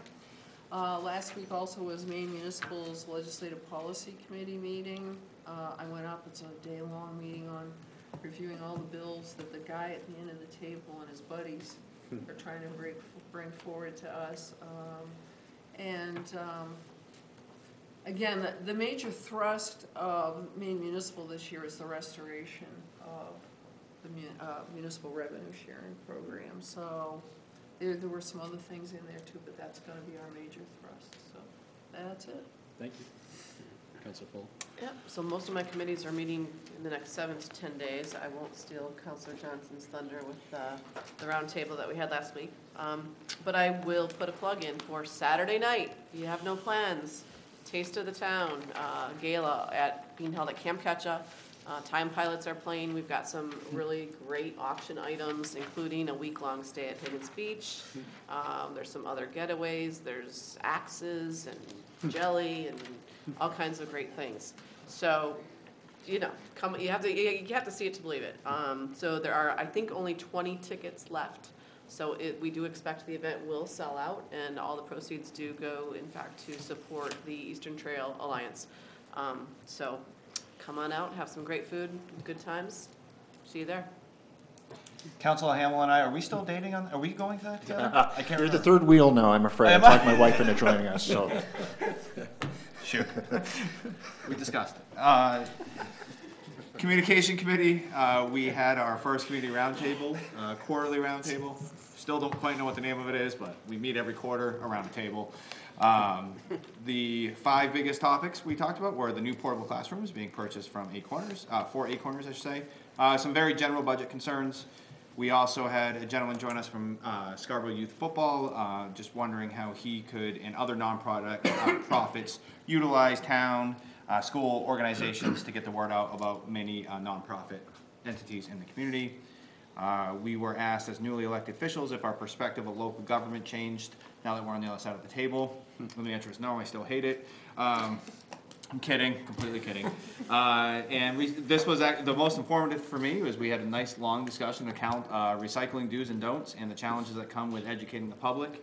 And great credit is due to whoever's running the town Facebook page the next morning, because they took a suggestion directly from Paula O'Brien, who is a resident of Scarborough, and they implemented it literally within 12 hours. So there was it was nice to see something come to fruition that was a direct result of this meeting. As far as the Board of Education is concerned, they've had enough airtime today, so I'll skip them. The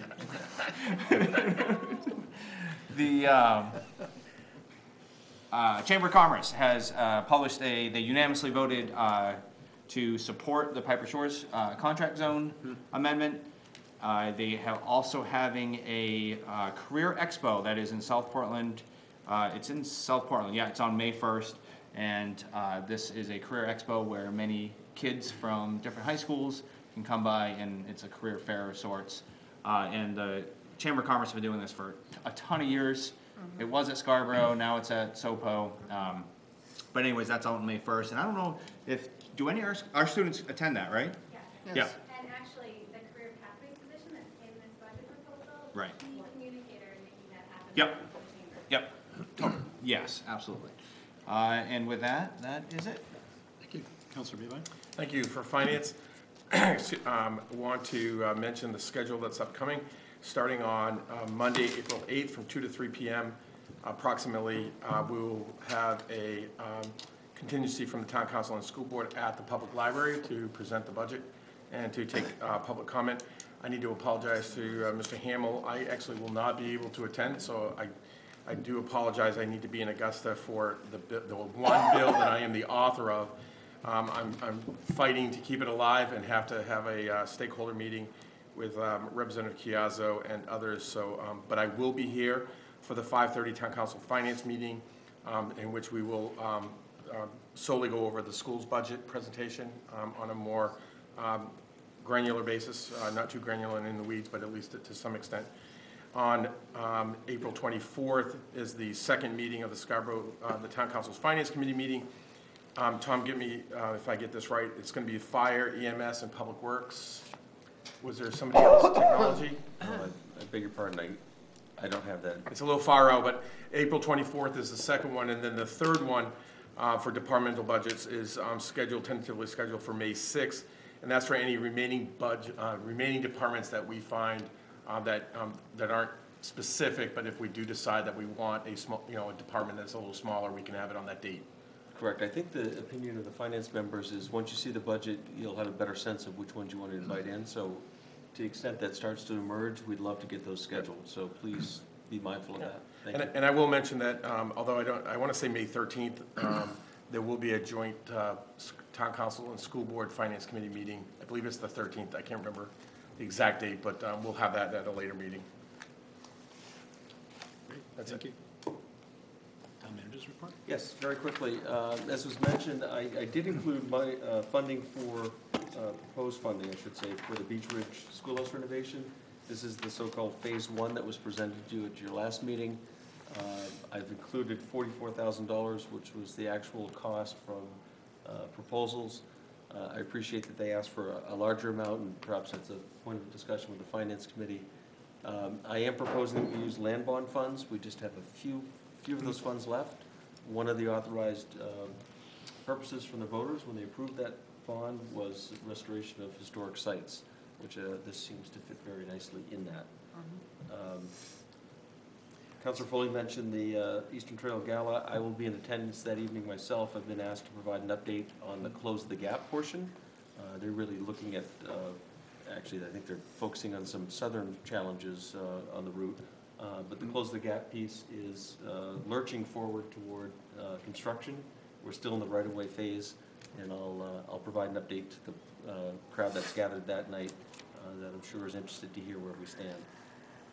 I'm very pleased to announce that the police department was successful in obtaining a grant through an organization called Police Assisted Addiction and Recovery Initiative, PARI. And this grant will help our Operation Hope program. We'll have the services of a VISTA volunteer for a full year. We're one of 13 communities across the country, so it's a tremendous honor for us to get this. I know Chief Moulton is excited. He's really anxious to find a way to not pass this off to someone else, but to really find a longer-term, more sustainable approach. It does look as though the Mills administration is taking a kind of a state view, which I think will be helpful in finding some of those solutions. But this will provide us staff support to really manage that transition. So we're very excited, and I'm very proud of him and his leadership on that program. Lastly, just I say this really for my own benefit, but I suspect yours as well. Just housekeeping. We've got a lot of things going over the next 4 to 5 to 6 weeks. So between budget review for those of you on finance, neighborhood budget outreach, which all of you have one or more commitments at, and then the normal routine of the council. We do have a number of workshops in the queue. Next Wednesday, April 10th, we have the library trustees we're meeting with. They were gracious enough to get bumped from tonight. I think it may be fortuitous in that next week is library week, so they feel good about being here to honor that as well. Following that, I've asked Council Chair Hayes to allow a workshop on May 1 on recycling. You've heard that mentioned a couple of times. Not so much about the financial consequences, though that's an important part. We are going to be doing some field work and want to make sure that we get the word out, we message that properly, and I think it's important for the council to be fully aware of what that program is and the details. For the future, the other ones that have been talked about, not yet scheduled, are a discussion around growth and growth management. We do have to do the annual elected officials training for stormwater MS4 permit. Really exciting stuff. That's after June, right?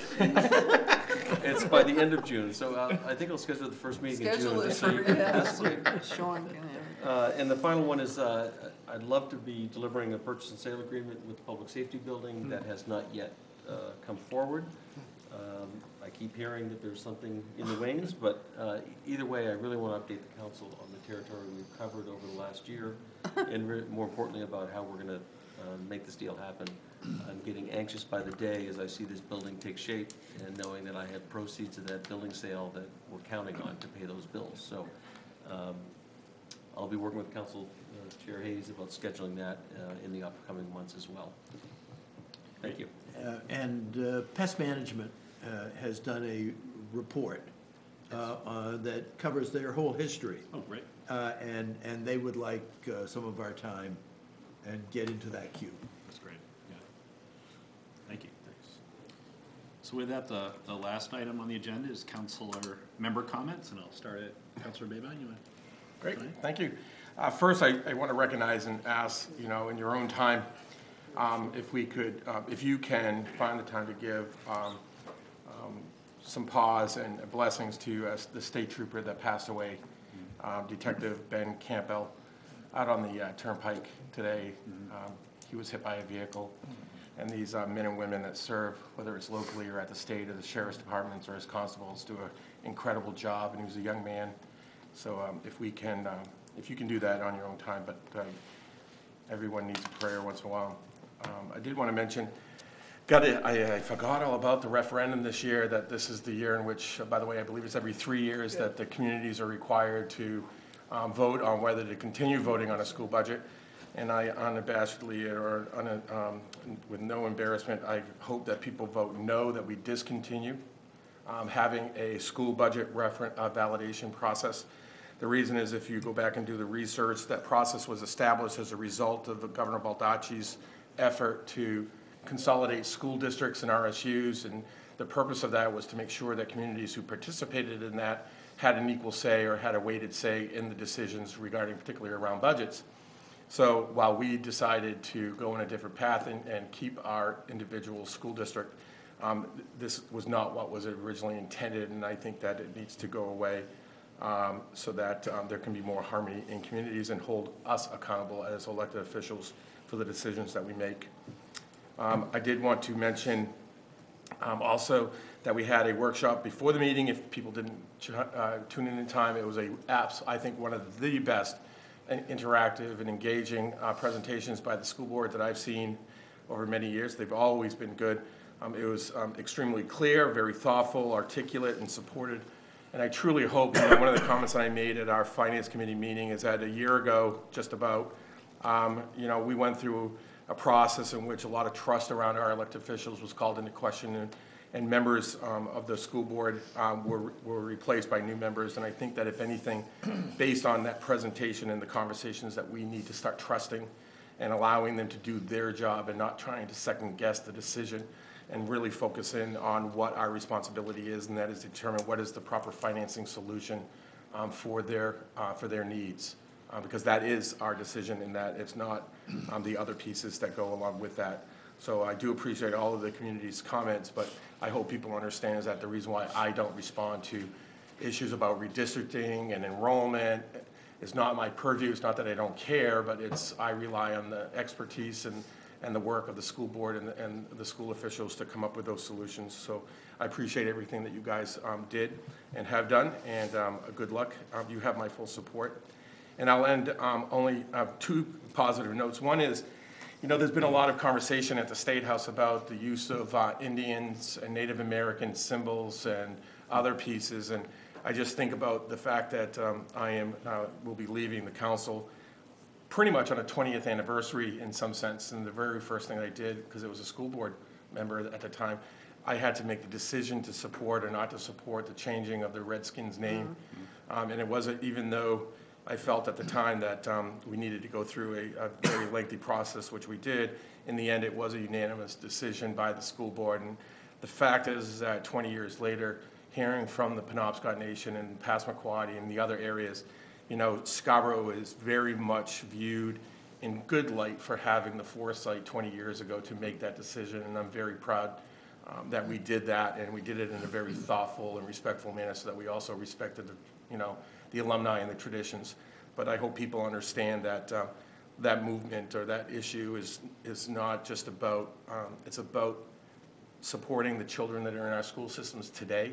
We all have connectivity and connections with our alma mater and the great stories, but it's about the schools that we need to give our kids, and it comes down to their mascots that they want. And so I think it's nice to watch Skowhegan. And actually, I did get quite a few school board members reached out and asked, how did we do this? And so it was nice to see that they incorporated a lot of that, and good luck to that community. Last but not least, I've got to mention, today, the Babine family made history in the state of Maine, and I'm just higher than a kite about that. There are now 2 Babines actually elected to the Maine State Legislature this 129th session. My cousin, so it's a very long and distant relationship. He's significantly younger, but it's my grandfather's aunt. Great-great-grandson is a cousin. All right, Sean. And the Babine family, we are all related, no matter how close that might be. So Representative Sean Paul is from Bath, my hometown, which became the hometown of William King, was elected. And I almost forgot that. I did want to mention, so congratulations to him. The state is obviously much better today with 2 Babines in the main house. And I did want to mention to 2 young men in Scarborough who recently received or will receive their Eagle Scout honors.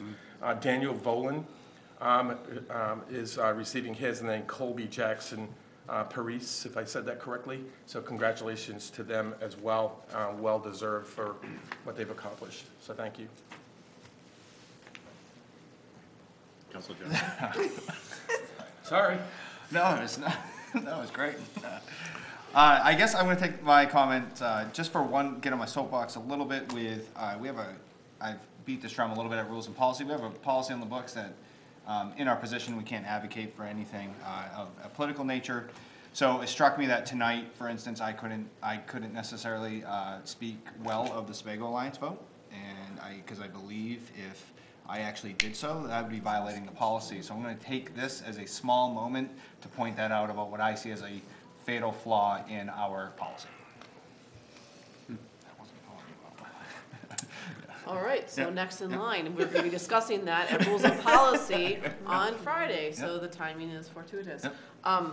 I don't have a lot, but there is something that that's been kind of whittling in my head, and I'm gonna build on Councilor Babine's comments around the workshop this evening. I thought it was really, really well done, really appreciated the, communication and work of the school board to really thoughtfully share how they have explored what their options are, and they really feel strongly this is their best option.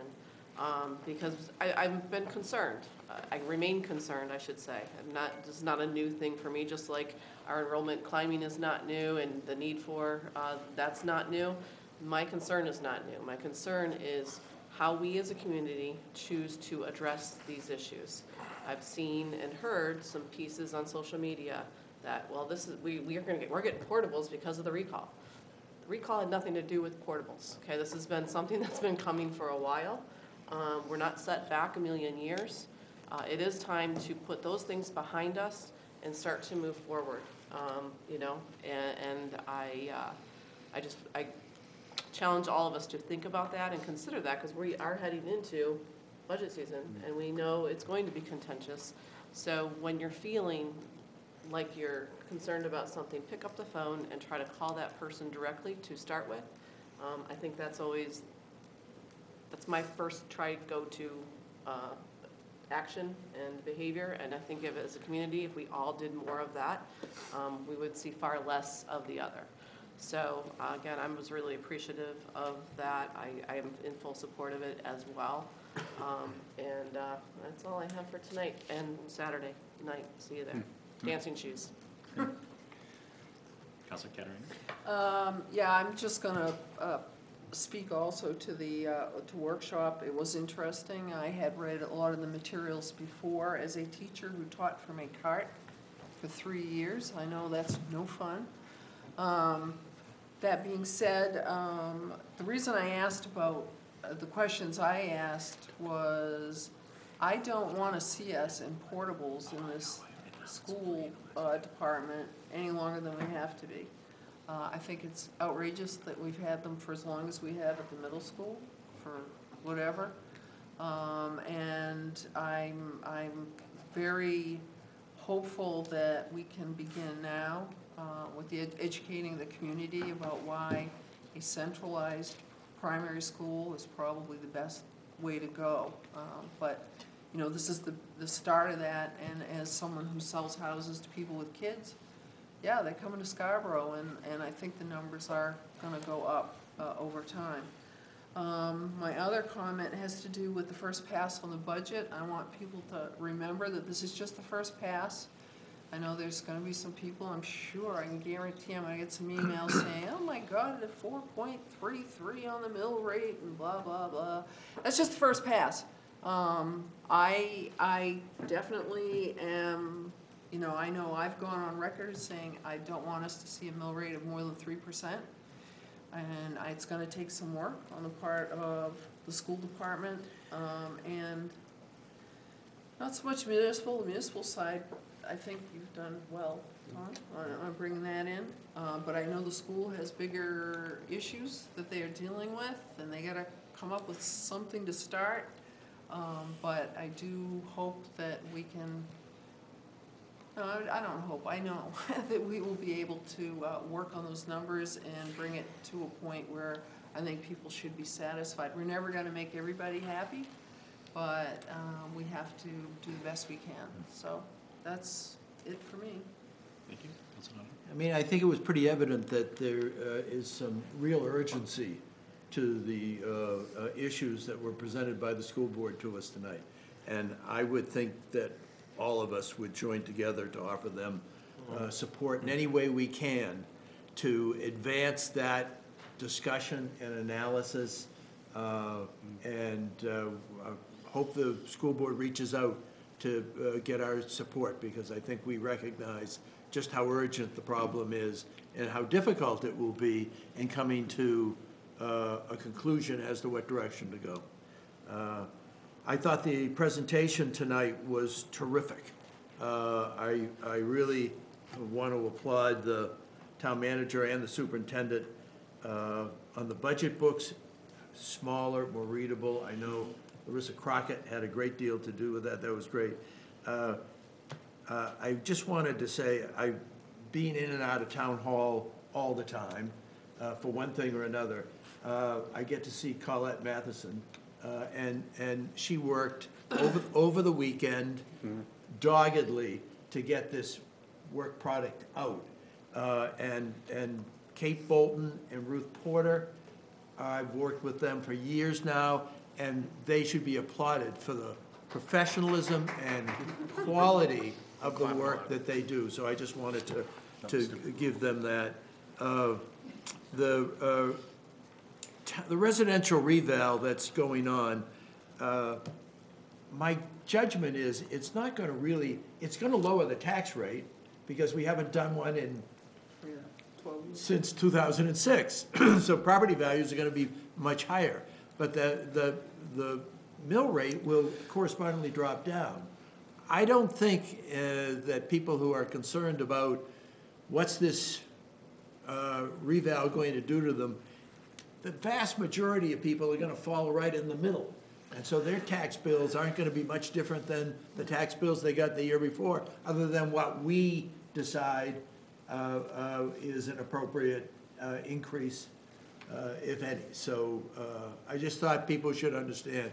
The reval is really not, that's not what's going to drive this discussion. It's going to be, how do we meet our goal of 3% as a limit on the tax impact that we ask the town to bear?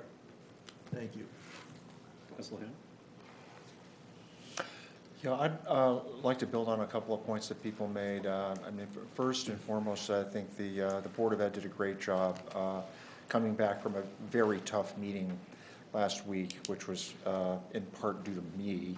You know, we asked some very tough questions there, and I think that that meeting got off to a bad start because of you know, some issues with timing and us not having communicated as well as we could. But you know, it's funny, I took some time to call around to the folks that actually were in that meeting with hat in hand. And I want to thank the folks that I talked to about that in terms of the spirit that they took in redirecting and refocusing on that. And I remember talking to one person saying, I read through the operating protocol that the board uses for their own interactions, and I only read it halfway through because I was violating about half of the things as I read. So, but in doing that, I did, when I read the first round of the budget, I had kind of my typical reaction, which was, oh gee, we missed the target, and it's going to be a tough season. But then I was reminded that this is a process. We've got a lot of road ahead, and I think one thing that's different and that we've all worked on is that we've tried to take time to have a conversation and to really work through issues. I think we did that with the workshop tonight, and we're at a different place on this thing, and really well aligned. And I think that there were 2 or 3 other things that happened this past week, including the issue with the timing for the petitions to be turned in. And a really good example of where people were open-minded about trying to solve for the problem instead of just lining up according to past practices. So I wanted to thank my fellow counselors for that and the other folks that participated in it. And I think that if we can do that sort of thing as we continue through the budget process, we ought to have a better outcome and all feel better about it. So special thanks to Tom and his team for how they took our requests in stride on top of a very busy week. They've turned out some great documents that I think are a vast improvement in terms of content and how it's going to help the town understand the issues and the process as well. So, I mean, really well done. And oh, by the way, Tom hit his target first time here, on the numbers. So that, was not lost. So those are my comments. I'm really encouraged by this, and I hope that's a theme that we can set as a leadership example for the rest of the process. Thank you. And I guess I'll kind of echo a little bit. I'll follow my sword too. I do apologize for the rough finance committee meeting we talked about. There's some learnings from that, but I do appreciate everybody staying at the table, staying engaged. It was a good process tonight, so thank you. I look forward. I do compliment the budget process, the books and the materials we get, just getting better and better each year. I'm really excited about having about half the volume to get through as a prior year. So with that, I kind of applaud Councilor Foley too, saying, we have some work to do as a community as we talk about these issues in the budget and where we go, and look forward to maybe a different way of having those conversations. And I apologize for my part and try to create a way that we can have those conversations civilly and respectfully. And so thank you. And with that, I guess movement to adjourn, motion to adjourn. So moved. Second. All those in favor? Thank you, everybody. Toady wins. That's your second win.